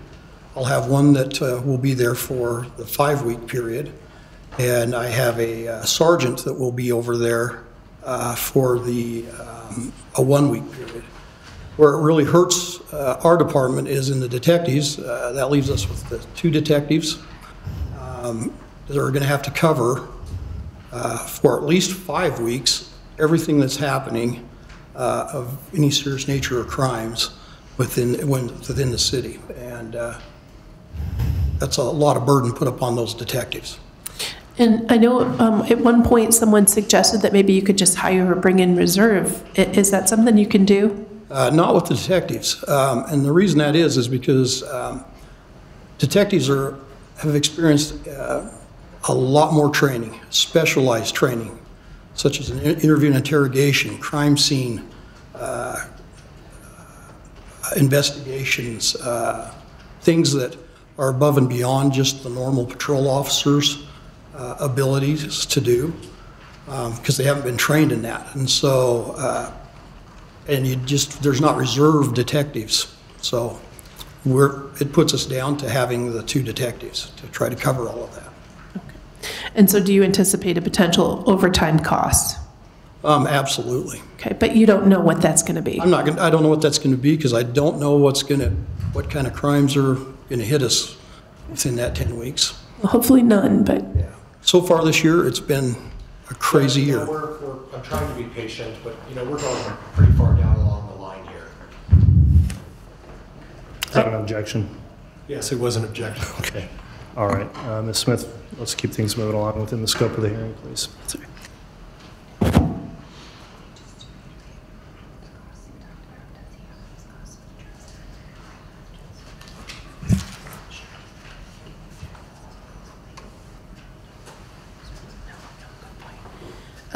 Just to be clear, the cost that you've given and outlined in State's Exhibit 3, none of those costs exist if the case is tried in Fremont or Madison County. That's correct. And only some of those costs will exist if the jury is transported back for trial here. That's correct. Okay. I have nothing further. Thank you, Your Honor. All right. With cross-examination, Mr. Pryor. Chief, can you hear me okay? Yes. Chief, you included in your cost estimates the prosecuting attorney's cost as well, right? Yes. You included the staff from the prosecuting attorney's office as part of that $138,600. Is that correct? That's correct. You folks have separate budgets? We have separate budgets? Yeah. Yes, we do. So why are you including in your budget the prosecutor's costs? I was asked by the prosecution to help present this. Well, in helping present this, you're including their costs in your costs, correct? Yes, we are. Okay, so how much We're consulting with Hold them. on, we need one at a time. We have a court reporter here. Question, answer, please don't talk at the same time. You can continue, Mr. Pryor. How much of that $138,000 that you included as part of the prosecuting attorney's costs is included in your estimate? Well, if we just take the, I'd have to get my calculator out, but it would be coming out of that $130,000 10-week cost. Right. And so if we took that times 5 of them times the 11,000 range, that minus that, that's what would be their cost. And I can pull my calculator out and do that if you would like. I don't need you to do that, but, so what I understand then is the prosecuting attorney in this case asked you to include their costs when you came to testify today as part of the presentation to this judge. Is that right? That's correct. We work together on that. And if I'm to understand you correctly, you have 12 people that you're saying have to be there for the entire 10 weeks. Is that right? That's what we're estimating, yes. And of those 10 people, 5 of them are the prosecuting attorneys and their staff, correct? That's correct. Did you include Ms. Smith's costs No, involved? she was not included in that. Okay. Because she's been getting paid privately through one of the counties, right? That's my understanding. Right. Okay. So if I understand correctly, you're telling me that there are 7 police officers that have to be present for the entire 10-week trial. Is that what you're telling me? That's what I'm telling you, yes. Okay. Now, you talked about your extensive trial experience in viewing murder trials, right? Yes. Okay, and you're suggesting that you have a lot of experience, right? Yeah, I have. Okay. In all of this extensive experience, how many of those trials did you require in Fremont County for the police officers to be there every single day? So my trials were all held in Madison County. Or in Madison County, I apologize. Yeah, and those officers that, the trials that I was on, we were there every day. Right, but they lived close by and they could leave. Yeah, we lived in Rexburg, so. Right, and the judge is correct. Please let me get my question out, and I'll try to give you the same opportunity, because Sure. we will talk over each other. So, you agree with me that in terms of planning this trial, it's a big event, right? This is a very big event, yes. Right. And as a big event, we need to be careful and carefully plan how each and every witness is going to be testifying in the 10 weeks of this trial. You would agree with that, right? I believe you have to try. Okay. Whether you can do that, I don't know. Okay, because you don't have a lot of experience with that, right? Well, No, I'll withdraw. You don't have a lot of experience with that, is that correct? Objection, this has been asked and answered multiple times. Overruled. You don't have a lot of experience with that, correct? no, I've got experience with that, and that is that you never know when you're going to get called back in. Okay. You have a lot of experience with an out-of-state trial in a county on the other side of the state? No. Okay. So what you're suggesting then is, just to be on the safe side, right, we are going to require 7 witnesses to be there for the entire trial of 10 weeks, including the 2 to 3 weeks for picking a jury. Is that what you're suggesting? I'm suggesting that the prosecution has requested that those that are identified for the 10 weeks, they want them there for that 10 weeks. How often have your officers been involved in a 3-week process of picking a jury? I don't think we've ever been in a 3-week process. Right, so now we're down, if we pick a jury for 2 or 3 weeks, and I'll give you the benefit that it'll only take 2 weeks. I'm not sure yet, but we'll see. But if we take 2 weeks and we cut that out of the budget for your 7 officers, because you agreed that they don't need to be there for jury selection, right? I don't know. I believe that they're going to have to be there for jury selection. I was when I was in the trials because I consulted with the prosecutor. Oh, when you consulted with, can you do that by phone? What's that? You can do that by phone, right? Well, I don't think it's the same thing as being in person. And I agree, it may not be the same thing, but having officers sit there for 2 weeks while a prosecuting attorney's office picks a jury, I'm not really following why we have to have 7 police officers there who are witnesses in this case present while this prosecutor and I pick a jury. You would agree that seems to be a little excessive, correct? I don't know. That's going to be, I'm leaving that to the prosecutor because that's what they told us that they would need them there for. So basically, you're putting these numbers and presenting these numbers based solely on what this prosecuting attorney's office has decided that they need, and you're just applying figures to what they tell you they want the figures to be, right? No, that's incorrect. The figures are taken from the GSA, and that's where we got the amounts, and I'm applying those to what the prosecution says the needs are for them and to have at this trial, and if it goes to Ada County. Okay. How many officers, sworn officers, do you have in your department? I have 33. Okay. And does that include the jail staff to watch the jail? We don't cover the jail. That's the sheriff's office. That's the sheriff's office. I'm sorry, you're correct. Okay. So you have 32 officers in the city of Rexburg, right? 33. 33 officers. Which includes myself and my assistant chief. Okay. All right, so 29 officers other than you and the chief, right? That's correct. How many of the officers were involved in this case as witnesses? So we've got the 4, 5, 6 detectives, seven detectives. A couple of them have retired. I have my evidence sergeant that works with evidence that's involved in that. And then we have patrol officers that, were, at crime scenes, guarding crime scenes, different things like that. But the main part of it has been the detective division that's done the investigation and the crime scenes and those type of things. Okay. Now you realize this case has been going on a long time, right? Yes. And in the beginning of the case, were you asked by Sheriff Humphreys to help provide security around this courtroom several months, almost a year or so ago? I don't remember that. Okay, you don't remember having Rexburg police officers here for preliminary hearing and arraignment? I know I've had officers here for testimony, but I can't remember on the providing security. You don't recall whether he did or not, correct? That's correct. Okay. All right. So, you may not agree with me, but it seems that, and I'm only basing this on my 30 years of experience of doing this, but I'm having difficulty grasping this idea that your 7 officers need to be there every single day, and that they can't be called in for a single day, and they're not going to be involved in the case every day, are they? Objection, compound question. All right, but I'll clean it up a little bit. Mr. Pryor, hold on.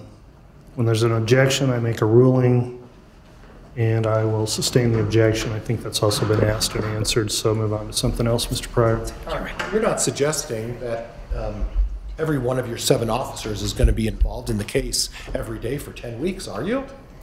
No, I'm suggesting that we're going to have 4 of them at least that will be there for 10 weeks. Well, but they're not going to be involved testifying every single day, are they? That I don't know of. Okay. That's gonna be up to the prosecution and yourself. And then we go on to the 5 weeks for the 3 individuals. Do you know who those 3 individuals are? For the 5 weeks, it's Chuck Considus, I think it's Nicole Earl, and I'd have to refer to the witness list for those 3. So in other words, for a 5-week period, those 3 witnesses, and granted, I've had an opportunity to go over all the discovery, and I've looked at the case, and I assume they have as well. And again, I find it a bit excessive that you're suggesting that these 3 officers need to be there for 5 weeks. Are these 3 officers going to be testifying every day for 5 weeks? And I believe I would have to answer that the same way, in that that's going to be up to the prosecution and yourself. And you have good communication with the prosecuting attorney, correct? Yeah. And if the prosecuting attorney was able to call you up on a day and say, we need Officer K here, and I'm using K because if I try to pronounce his name, I'm going to be brutalized by my friends over there. But Officer K, we need him to testify tomorrow. You can say, okay, we'll send him over, he'll testify, and if he needs to stay an extra day, he can do that, right? If they said that they just need him for 1 day, that's what I could do. Right, and if he needs... But I'd have to cover the day before, so, because of the distance. Okay, and you have 29 officers to do that, right? No. I don't understand that question. Okay, well, and if they have questions for Officer K, I assume he has a phone that he can be called on and have him answer any questions, correct? If the court allows that. No, I'm talking about... Are you talking about the prosecution? I'm talking about the prosecuting. If the prosecuting attorney has some questions for Officer K during the 5 weeks that you want him there, rather than having him there for 5 weeks, can he pick up the phone and call Officer K and say, hey, we have some questions about this. Could you answer these? You know, I think that would be difficult in this case, because involving the evidence.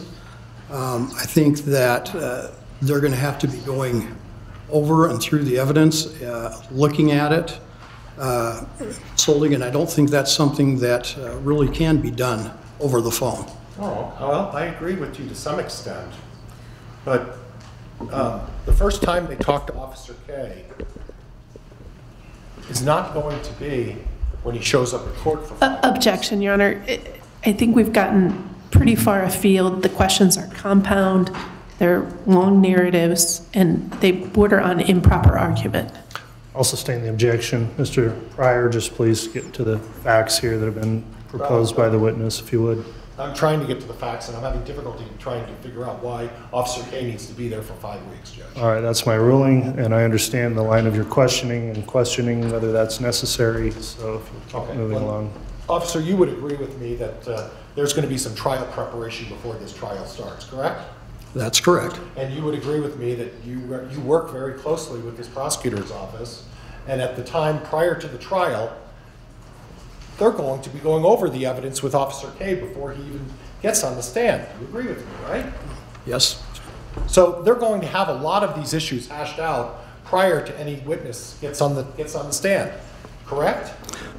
Well, in my experience, you try to work out as many of those things as you can, but there is always the things that you didn't plan for. And that may be as the trial's going and you have brought up something, and then the prosecutor needs to sit down with those individuals concerning that stuff at the trial. So, and that means that witness would have to come out and work through that with the prosecuting attorney when an issue such as that comes up, correct? That is correct. Okay. So in other words, to be on the safe side, we're just going to say, let's pay $17,000 to have these 3 witnesses there because we don't know if something's going to come up. But sure, just in case, let's spend Madison County's $17,000 to have them on standby just in case we need them, even though we know we may not need them, right? No, I don't think that's correct. I think because of these witnesses and what their involvement is with the case, that their testimonies may take a very lengthy time at this trial. Okay. So. Yeah. And I would imagine then that Officer K's testimony is going to take 5 weeks? Well, as I've seen some of the stuff that's come through on this, I know there could be a possibility that one officer could be testifying for weeks and weeks on one aspect of their investigation into this. Is that what the prosecution has told you? No, that is me saying that. Okay, so if I say that there's a witness from your office that may be on for weeks and weeks for testimony. Well, 3 witnesses, that's 15 weeks. We better set this trial out for another 3 or 4 months then, right? Your Honor, at this point, I'm going to object. It's improperly argumentative. It's called for speculation, and this line of questioning has gone way afar field in terms of relevance. All right, I'm going to sustain that. I think we are beyond the bounds of relevance here, Mr. Pryor, so please move on to another subject. Then we get to the last one, the $40,425. You said that these were witnesses that weren't necessarily witnesses that are police officers. Is that correct? That's my understanding, yes. So who are these witnesses, these 35? That they are those involved with the case, family members, witnesses that, friends, people that have interacted with the Daybells, people that have given information. It's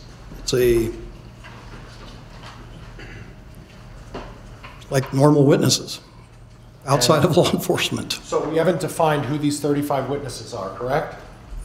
No, they've defined it. We have the names of all 35 of those, yes. Okay. And who made the determination that these 35 witnesses that aren't involved as law enforcement personnel need to be there? That would have been with our detective division and the prosecution. So if I understand... Investigators. I'm sorry, I'm going to try to be better at not interrupting you. Are you done? So according to the prosecutor and your detectives, you've determined that there are 35 people in this case that need to show up for at least a week and be present for the trial, correct? That's correct. And you've included that in the police budget, even though it's not a police officer staff, correct? That's correct. So it's really not appropriate for you to list those, because those are witnesses that should be handled under another scenario, right? Well, I don't know if it's inappropriate, but that's what I've been asked by the prosecution to present those. So in other words, every single one of these 35 people have to be present for 5 days during this trial, correct? That's my understanding. And each one of these 35 people are going to be testifying for a week? That again is up to the prosecution and yourself. Well, if we have 35 people for 1 week. I mean, I don't know how long I don't know exactly how long each one will have to testify as far as in a day or an hour or what, but so prosecutors asked them to be there for a week. Okay. So in other words, we have a $40,000 expenditure that the prosecutor thinks we need to spend to have these 35 people there for a week, even though we may not even use them. Is that fair? That I cannot answer as far as that we may not use them, because, and that's going to be up to the prosecutor whether they're going to use them, but that's what the prosecutor has stated that they need. Well, this is where I'm having some difficulty. And please, I'm not trying to berate you or badger you, but I find it difficult that you're getting up here and testifying as an expert as to what these costs are. And correct me if I'm wrong as I go through this, but the 10-week cost for those individuals, the 7 individuals that you need to bring, you don't know whether they're going to be necessary to be, you don't know whether or not they're necessary for the 10 weeks, do you? Objection, compound, and at least depending on which part of that question, it's been asked and answered. Sustained. It's been asked and answered, Mr. Pryor. You don't know how many of the witnesses for the 1 week period are going to be necessary for the entire week, do you? I know that that's what the prosecution has said, that they are going to need those witnesses there for the 1 week period. Okay. And for the 5 week period, you don't know how long they need to be there as Be well? the same answer to that. Okay. So for all of these witnesses, the purpose of them is the purpose of having all of these witnesses for these 3 extended periods is simply to determine whether or not the prosecutor may need to talk to them during the trial, but let's have them there anyway. Would that be fair? I believe that is, no, I don't think that's fair. I think it's that the prosecutors determined that these are people that they're going to need to have to testify. And that's the length that they need them there, because they don't know when they're going to need to be called back or put on, or how long their stay is going to be as far as on the stands. Do each and every one of your police officers have a cell phone?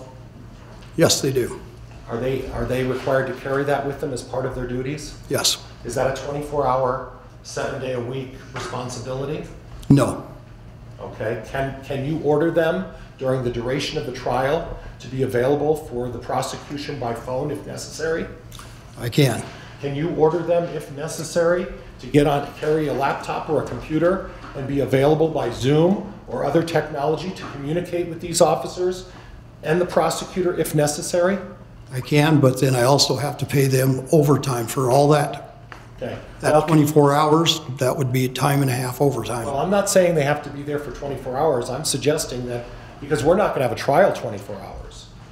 You know that, right? You just asked me to. Objection. It's a compound question. It is a compound question, Mr. Pryor, so you got to give him one question to answer so we don't run Would it afoul of be that. possible to provide the prosecutor the times these officers are working during that 10-week period? Yes. Would it be possible to set up Zoom technology or face-to-face technology during the hours that these officers are working so the prosecuting attorney can communicate with them? Yeah. Yes. Okay. And if necessary, you can accommodate having police officers travel, if necessary, and one of these emergencies comes up, to go to Boise to testify if necessary, correct? I would say that's correct, except for the ones that that the prosecutors identified as needing to be there. Okay. Well, and those are the ones I'm talking about. Yeah. So we can make accommodations to allow for significant communication with all of these witnesses without the necessity of having them there and pay these exorbitant prices. Objection, Your Honor. I recognize the court gives latitude, but this has been asked and answered numerous times. That hasn't been asked, Judge. I'll overrule that objection. You can answer. Technology would allow significant communication during this trial with any witnesses the prosecutor deems necessary, correct? it will allow some communication, yes. All right, But nothing else changed, thank you. it may be like what we just experienced today. Yeah, yeah. And I understand how that happens all the time, right? Yep. Right? That's right. And we can fix that hopefully in about 5 minutes, right? I don't know. Okay. And I don't either, right? You don't either. Right. Nothing else, Judge. All right, any redirect, Ms. Smith? Very briefly, these costs that we've put in the projection and is outlined in States Exhibit 3, those are if the entire trial is transferred to Ada County, correct? That's correct. And so the 35 people are people who are local to Madison County or Fremont County, correct? Correct. And they would not have to travel otherwise. That's correct. And just so that we're clear, it's a 4.5 to 5 hour drive, depending on how fast you drive, to Boise. It's about a 4-hour drive. Right. And so if the court has someone recalled, they can't just get there quickly. No.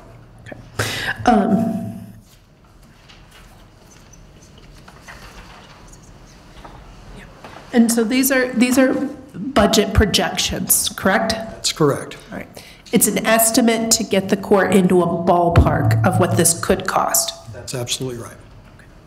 And then this is your analysis of sort of projected cost to both Madison County and Rexburg PD. That's correct.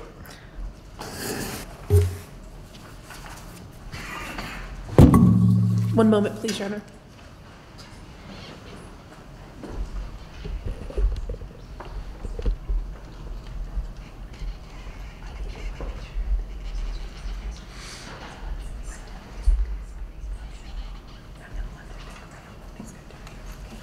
Thank you, Your Honor. I have nothing further.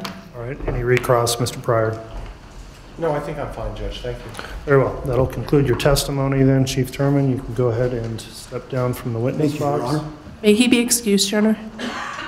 No objection. Very well. You can be excused as well. We will next go back to Lieutenant Ruby from Boise, I believe, now is back available. We'll check. All right, Lieutenant Ruby, can you hear me okay? Yes, Your Honor, I apologize for that earlier. Apologize to the court and the court officers. That's fine, it happens. So We were still in direct examination, and I think getting towards the end, but in direct examination. We will continue then back with the testimony of Lieutenant Ruby. Mr. Ruby, you're still under oath for purposes of your testimony. Ms. Smith, if you have additional questions, go ahead. Yes, briefly, I think we were at the line of questioning about sequestration. Do you remember that?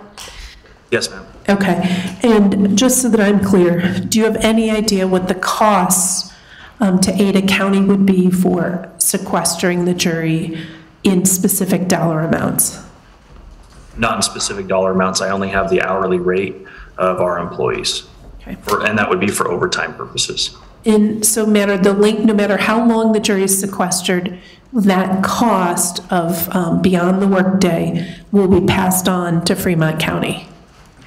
Yes. Okay. Now, in terms of sequestration, when was the last time there was a sequestered case in Ada County? I did some research into this, and unfortunately, I'm not able to provide a definite answer. The jury commissioner believes it was approximately 8 years ago, but he was not the commissioner at that time, and he doesn't have specific information about that case. Okay. So any of the staff that you have working for you, have any of them worked on a sequestered case before? Not to my direct knowledge. I do have one deputy marshal who's been in the service for 21 or 23 years. He would have had opportunity. I can confirm that with him. But other than that, no, I don't know of any staff that's performed on a sequestered jury. And in terms of supervising security and media issues, when was the last time there was a televised trial in Ada County? Other than COVID, which with Zoom and closed links, I was not able to identify anyone who knew of a trial that was live streamed through television networks.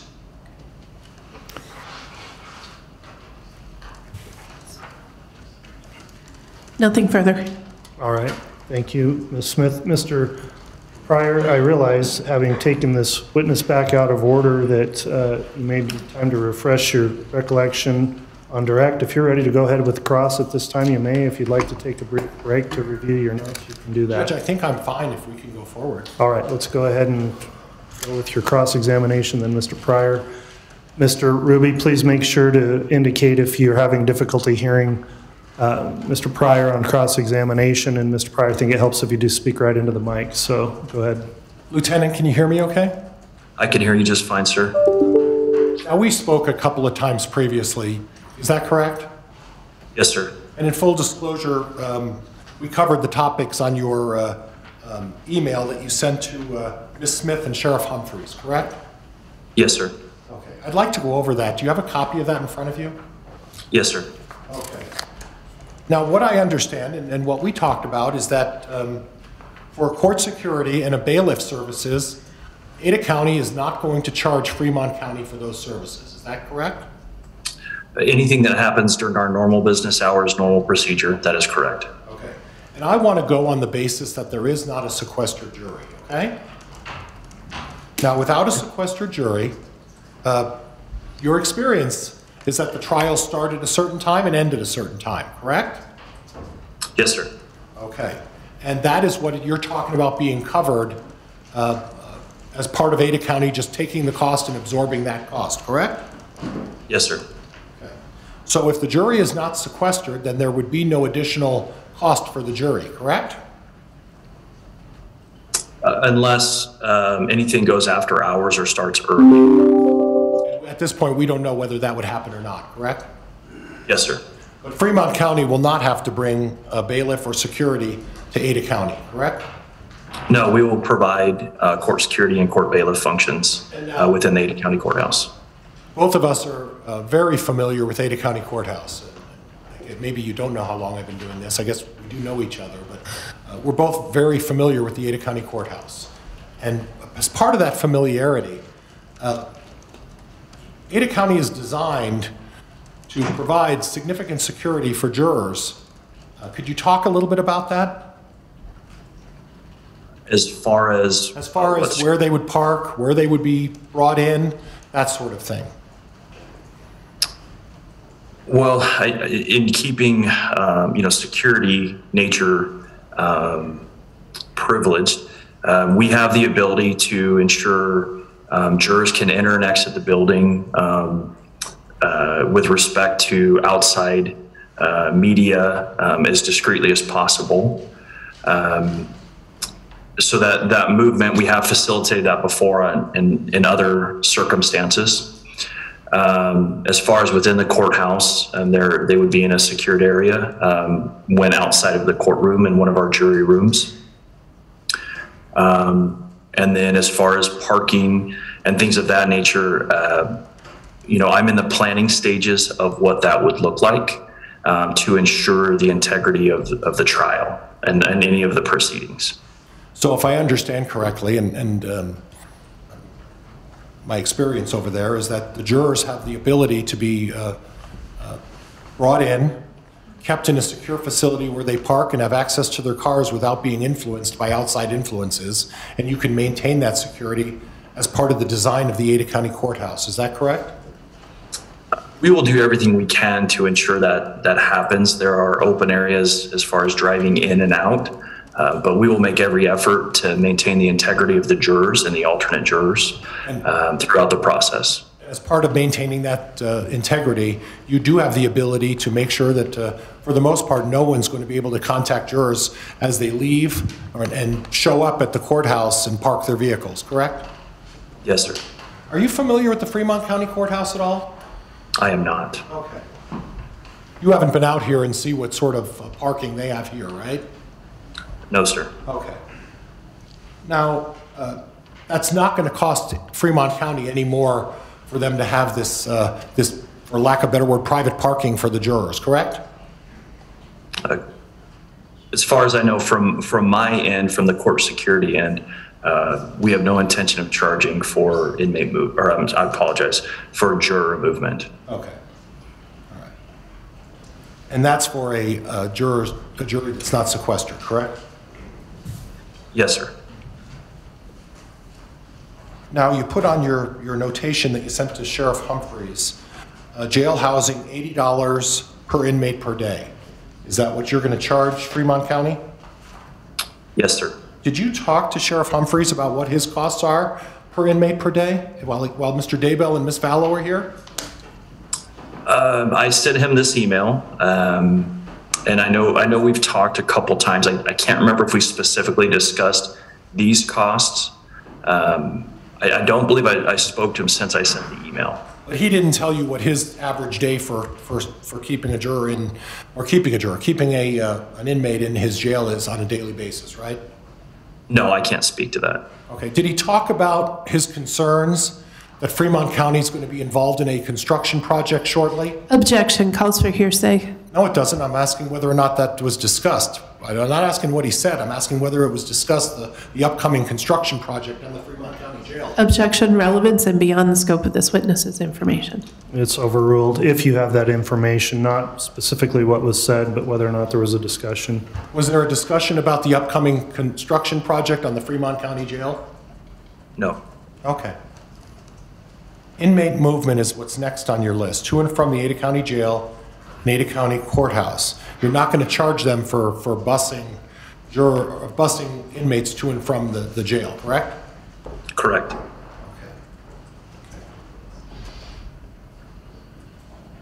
And just for clarity, from the courthouse to the jail. Courthouse to the jail. From the jail to the courthouse. That falls under my normal daily functions for my transport supervisors. So there's no intention to seek reimbursement for those services. Okay. Now I'm going to jump around. I'm going to jump around a little bit, and I want to cover another area that's causing me some concern. I would represent to you that Ms. Mace, the clerk, testified that she... Objection. Improper to ask a witness to comment on another witness's testimony. I'm not asking them to comment, Judge. I'm asking them to consider... Well, go ahead. It's overruled at this point, so go ahead. Thank you. In the event there are 16 to 18 jurors in a sequestered situation, and let's say that's in Ada County, you estimated that at a minimum you would need 3 deputies per 8-hour shift, correct? Correct. 3 deputies on shift at all times. Okay, and that would be for how many jurors? I was projecting 12 jurors, and I believe 4 alternates, so 16 jurors. Okay. That allows me to staff to maintain the integrity of the jurors while they're sequestered in that location, but also provide breaks and relief for the deputies while they're on shift. Okay. And is that a minimum or is that the number? That's the minimum. Again, I'm in the early stages of planning this and trying to identify other jurisdictions who have handled similar type profile cases and to identify what best worked for them and things that they would have liked to have done. So based on your experience, you're saying it would need to be a minimum of three deputies per 8-hour period, and if my math is correct, that would be 9 or more deputies in a 24-hour period who would need to provide security for a jury. Is that correct? Possibly. Some of our deputies do work 12-hour shifts. So I mean, the hours are going to be the same. The cost per hour is going to be the same, whether it's an 8-hour shift or an extended shift. And those jurors, whether the case is in Fremont County or whether the case is in Ada County, that's your estimate that if we're going to sequester a jury, we're going to have the necessary staff to provide security, and whether it's an 8-hour shift or a 12-hour shift, it could be 9, 10, 11, 12 deputies every single day. We're going to need to provide security for a sequestered jury, correct? Yes. All right. In addition to that, if it's a sequestered jury, regardless of location, are you going to be needing additional security staff above and beyond what you normally have at Ada County, or do you anticipate that the security that you have is sufficient? Are you referring to my court security staff or the Ada County Sheriff's Office as a whole? Well, I'm talking about the court security staff. Is what you have in place now sufficient to handle this trial in terms of security for all involved? I'll need to use Ada County Sheriff's deputies who are not assigned to the court security team to assist in after-hours coverage. Okay. And that's so that I can continue to maintain the other court functions the other security functions and bailiffing functions for the Ada County Courthouse during these proceedings. And that would apply in any county, though, correct? I can't speak for other counties. I can only speak for our county and what I'm able to provide with my team. And as far as deputy costs and sergeant costs, there's no indication that there will be overtime. That's just there in case there is overtime, correct? Those are the costs that Sheriff Clifford indicated that he would seek reimbursement for, is those overtime costs. So if I understand correctly, as a matter of reviewing, Ada County is going to pick up the tab for a trial in terms of security costs unless there's overtime involved or additional costs that are not planned. Is that a fair assessment? Yes, where anything during any normal business functions fall under my purview, and I would cover it for this proceeding or a different proceeding. And so that's normal costs. We're not going to seek reimbursement, just the overtime rates, any costs incurred from overtime. And the only difference is if this judge decides to sequester the jury, there would be cost in Ada County for sequestration. But if the case gets, well, if you can speak to this, that's fine. But if the case gets moved to Fremont County, we're going to have the sequestration costs no matter what, correct? Again, I can't speak for Fremont County, but I can only speak for Ada County and what we would need to cover. I would assume, well, I don't want to assume, sir. Okay. Well, you would understand that if a jury is brought to a county from Ada County and required to live in a hotel for 10 weeks, that there would have to be some security detail and a significant security detail while that jury was sequestered in a different county. You'd agree with that, correct?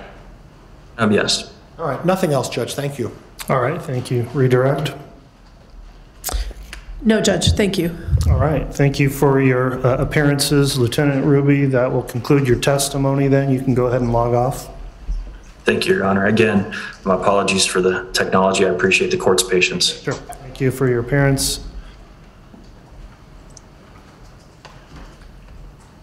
All right, let me inquire of the court reporter here. You want to take a break for a minute? Why don't we take a 10-minute break here, take a recess, let him catch his breath.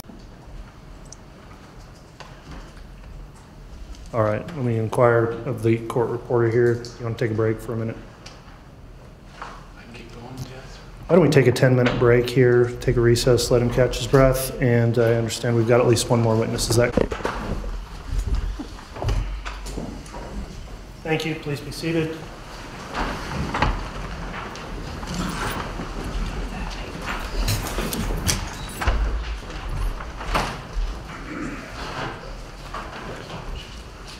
All right, we'll go back on the record. This is case CR 22-211623, State versus Chad Guy Daybell. We took a mid-morning break. Ms. Smith, do you have another witness to call? Yes, Sheriff Humphreys, Sheriff. Very well. Sheriff Humphreys, if you would please step forward, pause, and raise your right hand. I'll have the clerk place you under oath. Do you solemnly swear or affirm the testimony you will give in the pending cause will be the truth, the whole truth, and nothing but the truth, so help you God? I do. All right, thank you, Sheriff. You can be seated in the witness box there, and once he's situated, you can inquire counsel.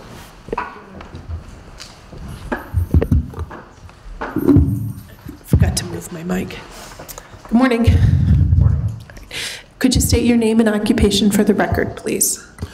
My name is Len Humphreys. I'm the Fremont County Sheriff. How long have you been the Fremont County Sheriff? This is my 13th year. Okay. Can you tell us a little bit about your background? I've worked in law enforcement for 30 years. I achieved basic, intermediate, advanced certificates, and in 2013 earned my executive certificate through Idaho Post. And what does that mean? Executive certificate, that means that's typically certification that is for sheriffs, chiefs. That means lots of hours of training, years of experience on the job. And so let me ask, what are the duties of a sheriff in Idaho? So besides law enforcement, patrol, search and rescue, we also take care of the jails. We're responsible for courtroom security. That's pretty much. When you say law enforcement, does that include investigations into criminal behavior, suspected criminal behavior inside the jurisdiction of Fremont County? It does. And specifically in the Daybell case, did the investigators from Fremont County ultimately report to you? Yes, they do. And are you personally responsible for planning and budgeting for the Fremont County Sheriff's Office's expenses attributable to the Daybell case? Yes, I am. We're going through our budget process currently. Okay. Now, did you do any research on what a change of venue to Ada County would cost your office on the Daybell case? Yes, we did. Okay. What research did you do? Well, we received a request for an estimate of what it would cost us. We didn't have a lot to go on, and so our first estimate was what I considered a worst case scenario. If we had to provide security for the courtroom, if we had to provide security for the jurors, if we had to do everything, like as if we were here. And since that time, we received information from Ada County that most of those things would not apply. And so our original estimate was way off. Okay. And the original estimate, had you had a brief conversation with the sheriff in Ada County? I have spoken with him a couple of times, and also have spoken with Lieutenant Ruby on a couple of occasions. And initially, was the sheriff able to give you any idea of what he would have absorbed and what you had to do? Not originally. Okay. And then sometime after March 1st, you got different information? Just as recently as last week. Okay. And specifically last Tuesday? Yes.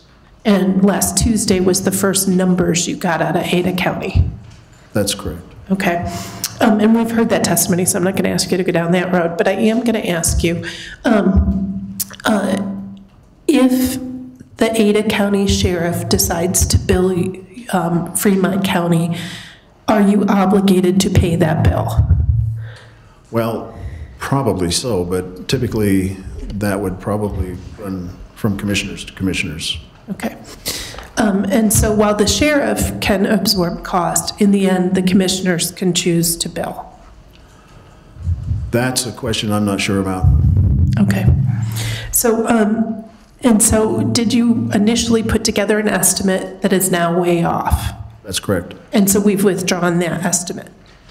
All right. Now, do you have a final answer from the Ada County Sheriff's Office about what costs are going to be to Fremont County for a complete change of venue? Well, I wouldn't say that they were entirely complete.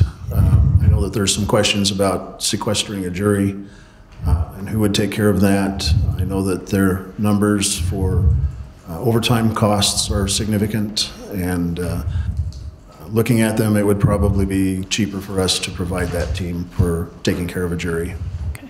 And so is that a conversation that's ongoing between your office and the sheriff in Ada County? It really is. It's premature to even know which way that will go at this point. Okay. And so when we're talking about these costs to Ada County, we're not talking, let me rephrase, I apologize. The numbers that have been given to the court in terms of the cost from Ada County, that would be in addition to the normal cost of the Daybell trial to Fremont County. Yes. Okay. So sort of switching gears a bit, there's been some talk about sort of handling of a trial like the Daybell case in Fremont County. Do you, as the sheriff, have concerns about your department and Fremont County's ability to handle the Daybell trial? No. Why not? We have great people who work here. They are very familiar with the process and procedures, well-trained, well-experienced. We have sufficient staff to deal with it. It would be a strain on us in some areas, but we do have the personnel here who are capable and willing and able to do it. And so, speaking of that, have you had experience in having to, say, have secure parking for jurors? Yes, we have done that in the past. Okay.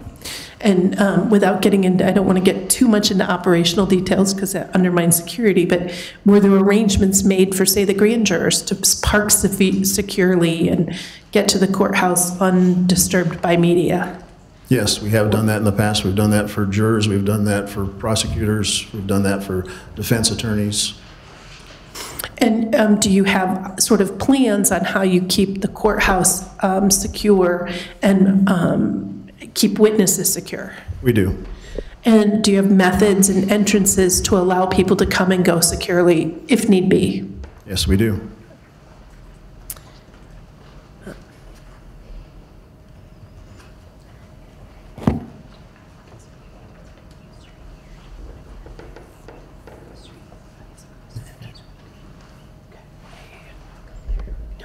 Absolutely right. Now, you mentioned a potential strain here. Would it be more of a strain if the trial is over in Ada County? Yes. Why? Well, because I'll have personnel who are not here that normally would be doing their normal jobs. They would be in Ada County, therefore not available to do their normal jobs. Okay. So, for example, you had detectives that were primary investigators on, especially into the investigation into the death of Tammy Daybell, correct? That's correct. And are they part of your detective unit? Yes, we have 3 detectives. 2 of them, as well as my lieutenant, were very involved with the investigation of Tammy Daybell. And so if they were to be gone for 10 to 5 weeks, or even having to be available, what sort of impact would that have on your department and your detective bureau? Well, that would leave 1 detective to cover everything, which it'd make things a little busy for him. Okay. Are we safe to assume there'd be overtime costs? Very likely. But we can't There's no project. way to judge that. Okay. And if the jury were picked in Ada County but back to Fremont County, what, if any, impact would that have on your manpower? Well, in one aspect, it would help our manpower. We would still need to provide security for the jury, which would involve several officers every day. But since they live here, they'd be able to go home off shift, and that would be easier for us to do than over there. When you say off shift, could you stagger shifts to accommodate the sequestration? Well, we can, and we usually work 12-hour shifts. And so that rotation would be fairly easy to work out. Okay. And so if the trial were here in terms of sequestration cost to the sheriff's office, could you accommodate it with your existing resources? Yes. Okay.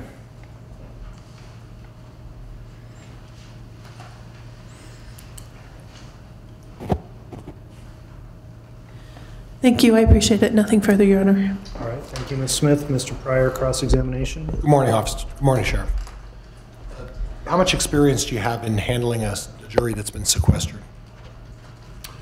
Not very much. Well, not very much or none at all. We've had a couple of juries, but they were just during deliberation after the sentence was provided. And what we are talking about is sequestering a jury for possibly 10 weeks. You understand that, right? Yes, I do. Okay. I noticed today when I came in that there are a number of police officers here today. You have a significant amount of your police force in this courthouse right now, don't you? I have several deputies here, yes. Well, it's more than several deputies. You have the vast majority of your police force around this courtroom right now, don't you? Probably about half. Okay. Now, you noted that it would be easier for your deputies if the trial was here, correct? Yes. Okay. How easy would it be for a jury of 16 people to sit in a hotel for 10 weeks? I couldn't speak to that. Right. Now, we would also need to provide security around the courthouse during this trial. You would agree that the tone has been elevated in this community, right? This has drawn a lot of interest. And there's been some anger, right? I'm not sure what you're referring to. Okay. Well, there's a reason why you have, half. I counted, but my number may be different than yours. But a significant amount of your police officers are here today for a hearing. You would agree with me that when the trial takes place for 10 weeks, you're still going to have a significant number of your police officers at the courthouse, correct? Yes. Okay. And if you do 12-hour shifts, have you looked at the idea of how many shifts you're going to need for a jury being sequestered for 10 weeks and the manpower that's going to involve in Fremont County? We have looked at some of those numbers, yes. Okay. And you've calculated out 12-hour shifts, 7 days a week. That's what we run all of the time. But in addition to having your security staff here, you're also going to have to staff a separate staff of people who are going to watch the jurors 24 hours a day for 10 weeks, right? We will provide that service as needed. Right.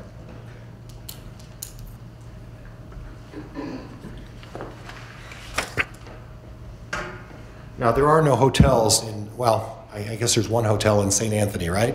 There's one. Yeah. Is that going to be sufficient to house 16 to 18 jurors? That will be up to the courts to decide where they house them. Okay. And again, you don't have any input about providing security in Rexburg or Idaho Falls?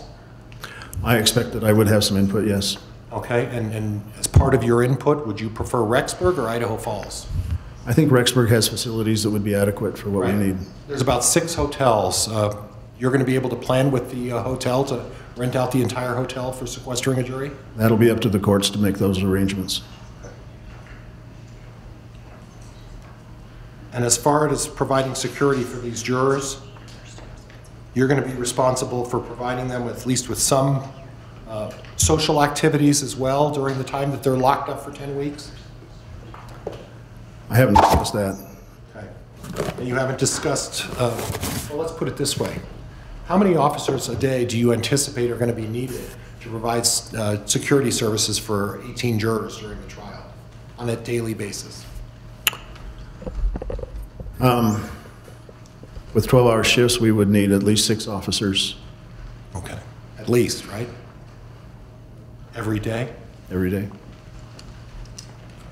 How many sworn officers do you have? With the jail staff and patrol, we are at about 21. Okay. How many are at the jail? 9. That leaves 12 officers, right? No, we have more than 12. I'm sorry. I've got 15 patrol deputies, 3 detectives, 2 school resource officers, a Marine deputy, as well as a recreational officer. So by my count, 22. And you said that today there are half of your staff here today, so it'll be 22. We have 10 or 11 officers here today, correct? Yes. And then the remaining 10 would be completely responsible for providing security at the, for the jury, right? In rotating 12-hour shifts? We would rotate through, and there's other agencies that I can call upon to help us. And that would cause additional costs, right? Very likely. They wouldn't do that out of the kindness of their heart, correct? No. But you haven't looked at that, correct? Not yet. And you haven't put together a plan as to whether or not, in the event there's some sort of disturbance, because it's not going to be difficult for some of these folks out here to find out where the jurors are. Small community, right? It is a small community, And but we do have plans that we've already discussed. okay, so we have 6 hotels in Rexburg. Not going to take a rocket scientist to figure out which one of these hotels the jurors are going to be at, right? I wouldn't speak to that. Right. But you're going to bus them from Rexburg or Idaho Falls every day, there and back, as part of the security cost of this case, correct? Yes, And you're going to have to feed them, correct? that's correct. And you're going to have to provide them entertainment, is that correct? That is an area that we haven't talked about. Okay, and you're going to have to take away their communications and cell phones and anything that would potentially cause them some sort of ability to look into some of the facts of this case, right? You're going to have to do that as well, right? I will do whatever the judge asks us to do. Okay. And in the event there's some sort of vigil or protest or something like that, have you taken consideration as to whether or not in Rexburg, Idaho, with the 6 hotels, that in the event there's some sort of vigil or other disturbance where the jurors are being housed, do you have plans for addressing that concern if that should happen? There's a lot of things that can happen, and we've addressed many of them yet to be addressed. And But you would agree with me that... Objection. He needs to be allowed to answer his He question. wasn't finished with his answer there, Mr. Pryor, so. Sorry. a lot of things we don't know about yet. It's too premature to even begin to guess, but a lot of it has been talked about. But frankly, we can't really put a thumb on what the costs are because we really don't know. There's a lot of things that we just can't predict. You would agree with that, right? A lot of it is unknown. Right. Judge, I have nothing else. Thank you. All right, thank you, Mr. Pryor. Any redirect? Very briefly, in Fremont County, it's a very large county, correct?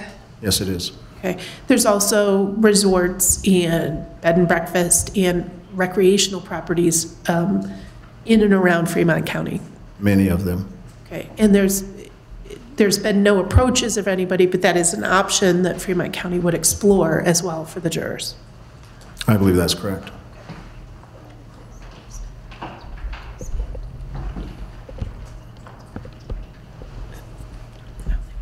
Thank you very much. I appreciate it. All right, thank you on that very limited redirect. Any recross, Mr. Pryor? So what you're suggesting then is that we're going to put these jurors in a resort for 10 weeks just to make it comfortable for them? Is that what we're talking about? I didn't make that suggestion. I said those are available. Okay. And you would have the security to shut down a resort so that jurors wouldn't have any contact with outside influences while they're deciding what to do in this case? Would probably be easier there than at a hotel. And as far as cost, you've read Lieutenant Travis Ruby's, he's, for all practical purposes, anything within the normal realm of a trial in Ada County is going to be covered completely by Ada County. You understand that, right? Yes, I do. All right, nothing else, Judge. Thank you. All right, thanks. That will conclude your testimony then, Sheriff Humphreys. Thank you for appearing today.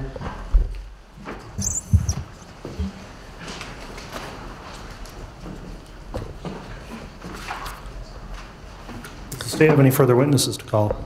No, Your Honor, thank you. All right, thank you. Mr. Pryor, does the defense have witnesses to call for this hearing today? No, Judge, nothing. Thank you. All right, well, if that concludes submission of testimony, evidence, counsel, do you want to present closing arguments on the matter, or do you want to submit a written closing argument? I'll leave it to the discretion of the parties. Before we do a brief closing argument, could the state request, I believe we discussed it in chambers, that Mr. Archibald address Ms. Vallo's request for change of venue? The state had originally asked for a continuance of today's hearing, not because we needed more time, but because we really wanted a complete record with regard to Ms. Vallo's change of venue motion. I know he's here today. I know that Mr. Pryor made representations in his objection to our continuance motions, and I think to avoid any allegations long-term of ineffective assistance of counsel that somehow Mr.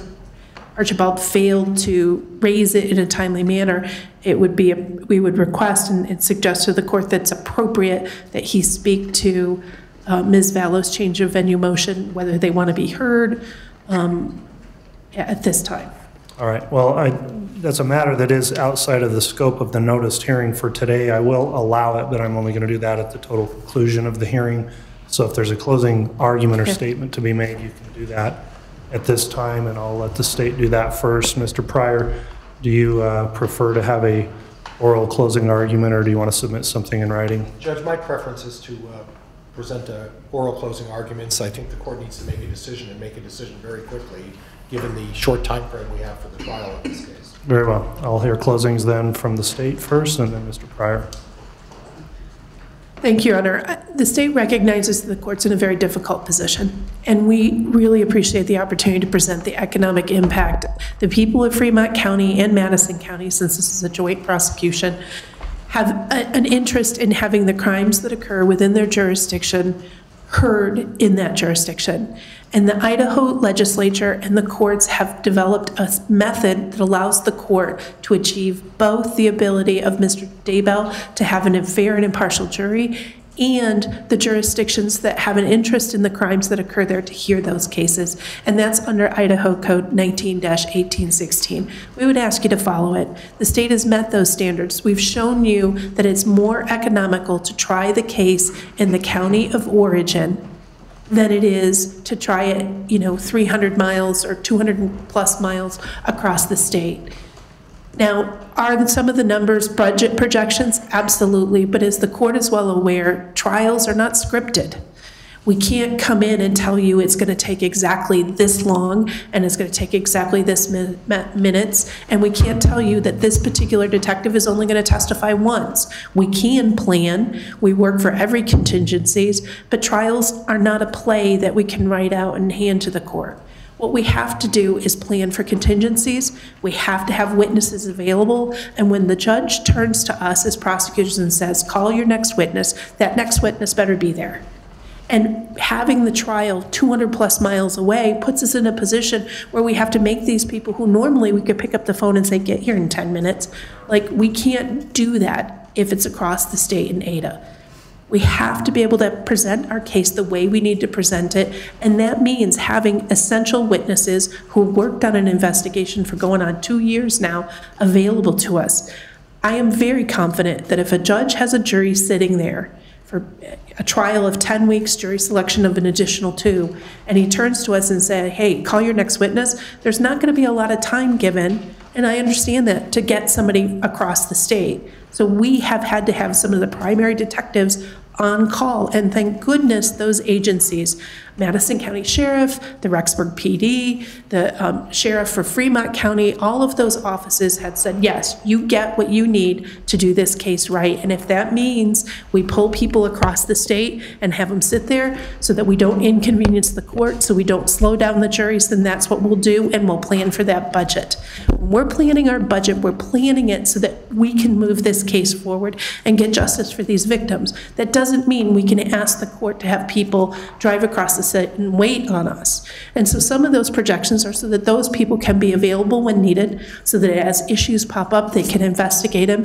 And you can't have that done on the fly by someone who doesn't know the case. So as we're putting together our budget projections, we're putting together how to put the best case forward to the court wherever we try it.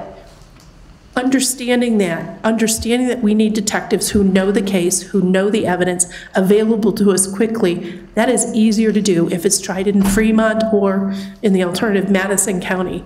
If the court were to allow us to try the case there, people could sleep in their own bed, the departments wouldn't have overtime, the defendants could stay in the jail they are in right now. Lori Vallow would have access to both of her counsel. Trying it in Fremont County is the best thing all around, especially considering the economic impact. The court has decided that it's fair to Mr. Daybell and therefore Ms. Vallow that we pick a jury for somewhere else. I understand that and respect that, but the court now has the ability to say, okay, I will allow the state to try the case in a way that doesn't cost the people in this area an exorbitant amount above and beyond what they've already invested. You have the opportunity to allow the people here to hear their case. The other piece that I want to point out, that there's no constitutional right to try your case in a particular courthouse. The constitutional right is to have the people hearing your case be fair and impartial. The constitutional right is to have a jury of your peers who can judge you based on the evidence presented in that courtroom only. It has nothing to do whether you get to pick a pretty courthouse or one that tries a lot of murder cases.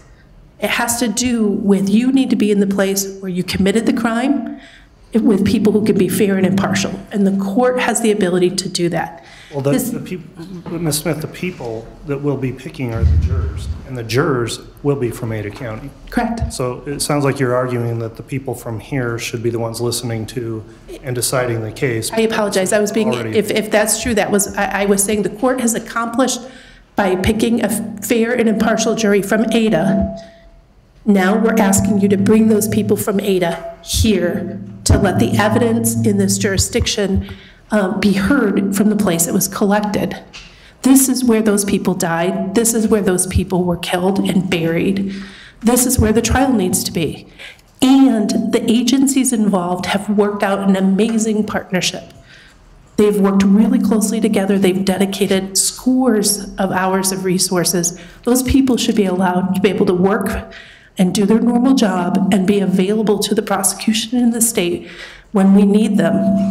And the best way to accomplish that is to do that here in the Fremont County Courthouse.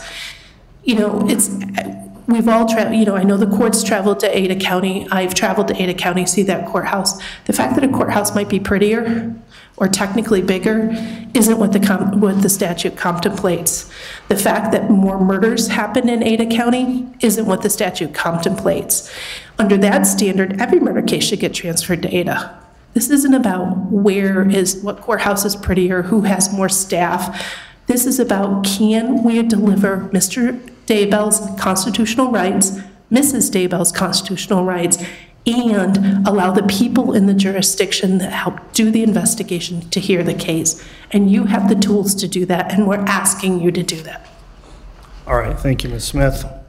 And I'll just note for the record, I actually think this is a prettier courthouse than Ada County's, and I'm not going to take county deciding, and I mean that sincerely, but Mr. Pryor, if you'd like to present your closing, you may. Judge, I think Ms. Smith misunderstands the standard. This court made a decision regarding venue.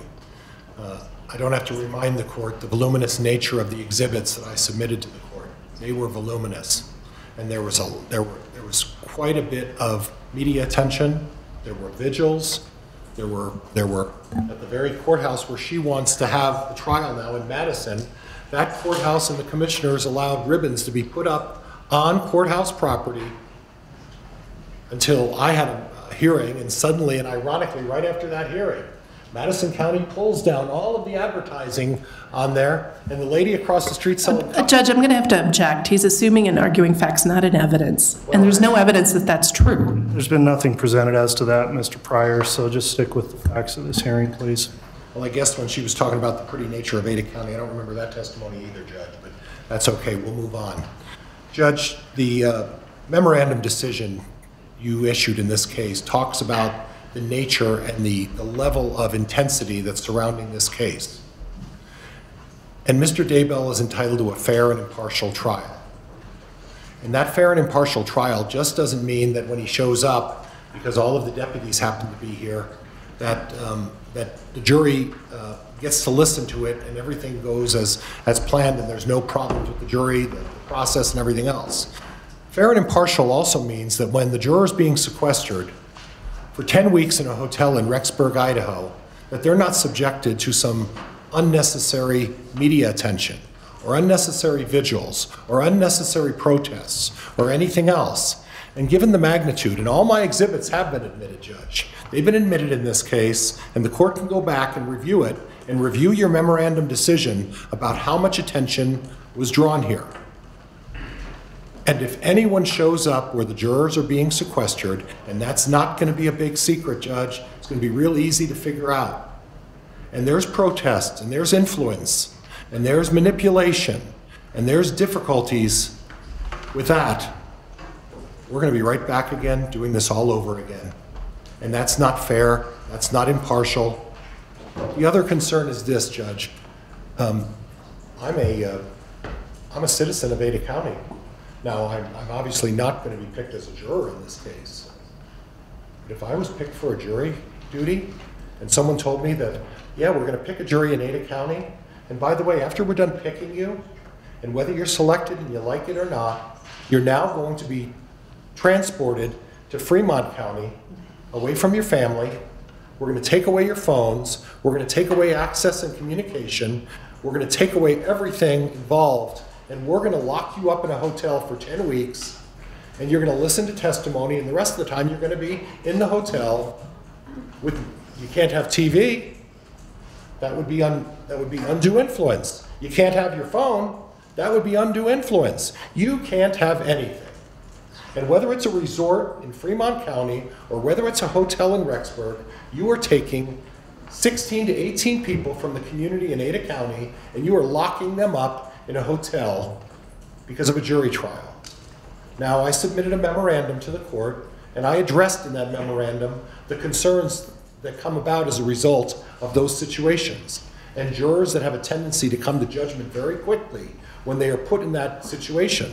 This case is not about turning 16 to 18 jurors into prisoners in a hotel in Rexburg, Idaho for 10 weeks. This is about a fair and impartial trial. And I'm sorry, Ms. Smith and Ms. Blake, that this county has to pay all of these costs. It wasn't my decision to seek the death penalty. It was their decision. And they made that decision taking into account what was going to transpire. And this court, and rightfully so, moved venue to Ada County. Now, I get, at least from my perspective, Judge, some of the costs that they have addressed here seem a bit inflated. But it doesn't matter what the costs are. It doesn't make any difference what the costs are, because that's not what the consideration is. Costs are only one factor. And Ms. Smith seems to suggest that cost is the entire factor, Judge, for flipping this thing. And that's not what the standard is. The standard is whether or not Mr. Daybell gets a fair and impartial trial. That's where you start. The inconveniences to everybody else. I'm going to have to travel over here. And when I get co-counsel, he's going to have to travel over here. And granted, Mr. Archibald and his co-counsel will be able to see Ms. Fallow whenever he wants over here. But when I'm over there with Mr. Daybell and my co-counsel, I'll be able to see Mr. Daybell. So, you know, it's basically the same thing. But you can't take consideration of cost. I'm sorry Fremont County has to pay this. If they are upset about the cost, then go to these prosecutors and say, why did you seek the death penalty? Why did you do it in this case, and knowing that this was going to be an exorbitant expense? And I'm sorry it's an exorbitant expense, but when you're having a case like this, of this magnitude, and frankly, Judge, this is a huge case. There are people from all over the country here. Some of the faces I recognize, but they're not here because this is a regular case. They're here because this is a high-profile case. And in the court's own words, when you cited it in a couple of your memorandums, death is different.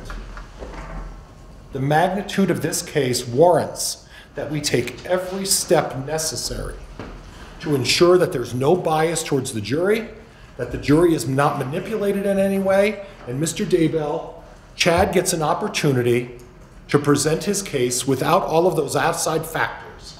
And I can't fathom how they would not have an impact on the jury when you lock them up for 10 weeks, people from Ada County. I can't fathom how there isn't going to be a vigil, or there isn't going to be some sort of protest or anything else, given the exhibits that I previously submitted, when they lock them up in this hotel. And I don't agree with any of the numbers they presented. Frankly, I think they're padding all of them. And I think, I think it's just a situation where they want to be comfortable. And I'm sorry they're uncomfortable, but we're all going to be uncomfortable. And at this point, Judge, the magnitude of this case, the seriousness of this case, and I understand it's an expense. And Judge, but you have to look at, we've all been sworn in as lawyers, and the primary responsibility is not the cost of things. The primary objective of all of us is the administration of justice. I have a job to do, the prosecutor has a job to do. But more importantly, Judge, you have a job to do. And unfortunately, that may be a situation where you're going to have to say, I'm sorry, Fremont County, but the magnitude of this case is so serious. The magnitude of this case is it's one of the biggest cases in the country.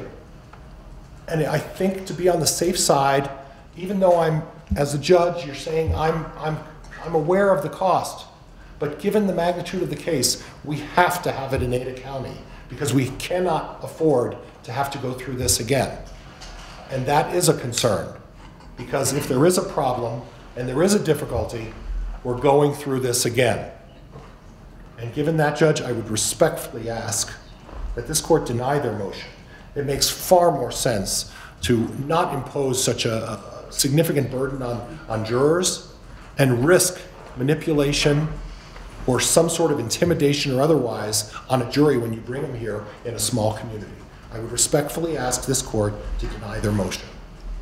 All right, thank you, Mr. Pryor. The matter will be considered submitted, and I'll take it under advisement for issuance of a written ruling. At this time, there's one additional issue we'll bring up then. As was previously noted by the prosecution, Mr. Archibald, if you'd like to come forward, I do want to address the issue as it relates to your case and your client.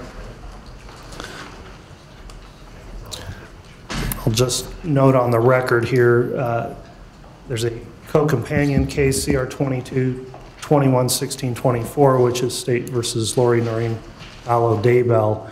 That case is scheduled for an arraignment to take place a little later this afternoon. The case has been stayed. As I just mentioned, she hasn't been arraigned yet. So procedurally, however, there was a motion to sever that was filed by previous counsel, not by you, Mr. Archibald. The court has issued some rulings in that case and this case that would indicate the trials to be combined in one single trial for both defendants. That's the current posture of both cases. This issue then, Mr. Archibald, I don't know if you've had enough time to consult with your client. This matter could be heard independently in your case. You certainly have that right, and I don't know if your client has any position to take on a argument for or against the state's request to transport a jury from Ada County to Fremont County for purposes of trial. So if you are willing and ready to address that issue at this time, you can do so on the record. Thank you, Your Honor. Ms. Vallow Daybell and I have reviewed the decision that came out in October of 2021. We reviewed that decision both in the mental hospital and we've reviewed it since she has been sent back from the mental hospital to the local jail. She is in agreement and has been since I have met and consulted with her with the court's decision in October that venue is proper in Ada County, that the jury should be selected in Ada County, and that the trial should be held in Ada County. The motion to transport the jury back to Fremont County, I have also discussed with her that motion. She is of the opinion that the court's initial decision in October was correct, that the jury selection and the trial should be in Boise. On page 10 of the court's decision, my client and I believe that the court previously addressed this, that the court addressed the courthouse facilities, the required personnel, courtroom availability, multi-week high-profile case, ability to house and transport in custody defendants, control of citizen and media attendance, jury security and accommodations, that we have talked about that and reviewed that. We believe the court's decision is correct. And so we, as far as our change of venue, we believe that our motion was granted, even though our case was stayed at the time. The motion to transport the jury, we would ask the court to deny that the jury should be kept in Ada County.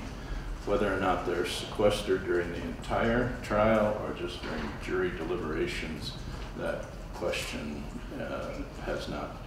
is not ripe yet.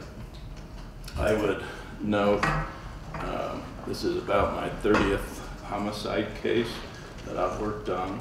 I have tried cases in this courtroom. I have gone to Boise and selected a jury and brought them back. And my experience is that when juries are sequestered during trial, it's not a pleasant experience. And so I still may constitutionally be required to ask for the jury's sequestration, but in my experience, bringing them to Fremont County in the middle of winter is a bad idea. I've been here in jury trials while it's in the winter.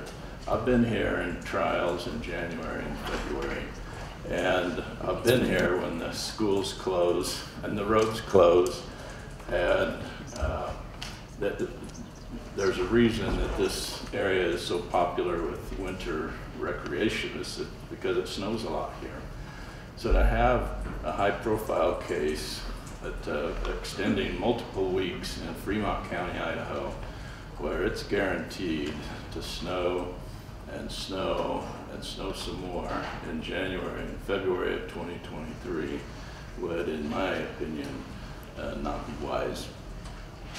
I agree that the state, in bringing the death penalty, it guarantees additional costs that are not required during a homicide case where the death penalty is not sought. I have tried both death penalty cases and I've tried murder cases where the death penalty is not sought. And I can attest to the added burden and the added costs for both the state and the defense when the death penalty is sought. The voir dire process is longer, the trial is longer, the sentencing is longer, the appeals are longer, the scrutiny from the appellate courts are longer when the death penalty is sought. So with the capital murder case, if the state is so concerned about money, the remedy is simple. Don't file the death penalty. If they choose to file the death penalty, they got to be ready to pay for it. And they got to pay for it, and it's going to cost a lot. So with the government in control of whether the death penalty is sought or not sought, then they have elected that they're going to spend that money. Half of the states now in our union do not seek the death penalty. And the reason is, one of the reasons is because of the exorbitant costs and the endless appeals associated with these cases. Therefore, Your Honor, I respectfully ask the court not to bring the jury from Ada County to Fremont County. All right, thank you, Mr. Archibald. And I'll note again, those are comments in the context of your case, which is 22-21-16-24. The court will take this all under advisement, and what I will expect then, Mr. Archibald, is based on your comments today, I wouldn't expect we'll be going through another contested hearing on this issue where it appears you have made your statement as it relates to this. Again, your case has been stayed, has not been arraigned yet, so to the extent this seems somewhat out of order, I'll also note that this is limited on the sole issue of the state's motion today, which is a reconsideration of an order that we would not transport a jury. So that's what the court's considering, and the question of whether or not a jury would be sequestered is not yet determined by the court. So I appreciate your comments today. That will conclude the hearing then. The court will take this issue under advisement. We'll issue a written ruling in due course. At this time then, I will leave the bench. The defendant will be transported from the courtroom. I'd ask those in attendance to remain seated until such time as the marshals of the courtroom advise you that it's okay to stand up and exit the courtroom, and we'll be in recess.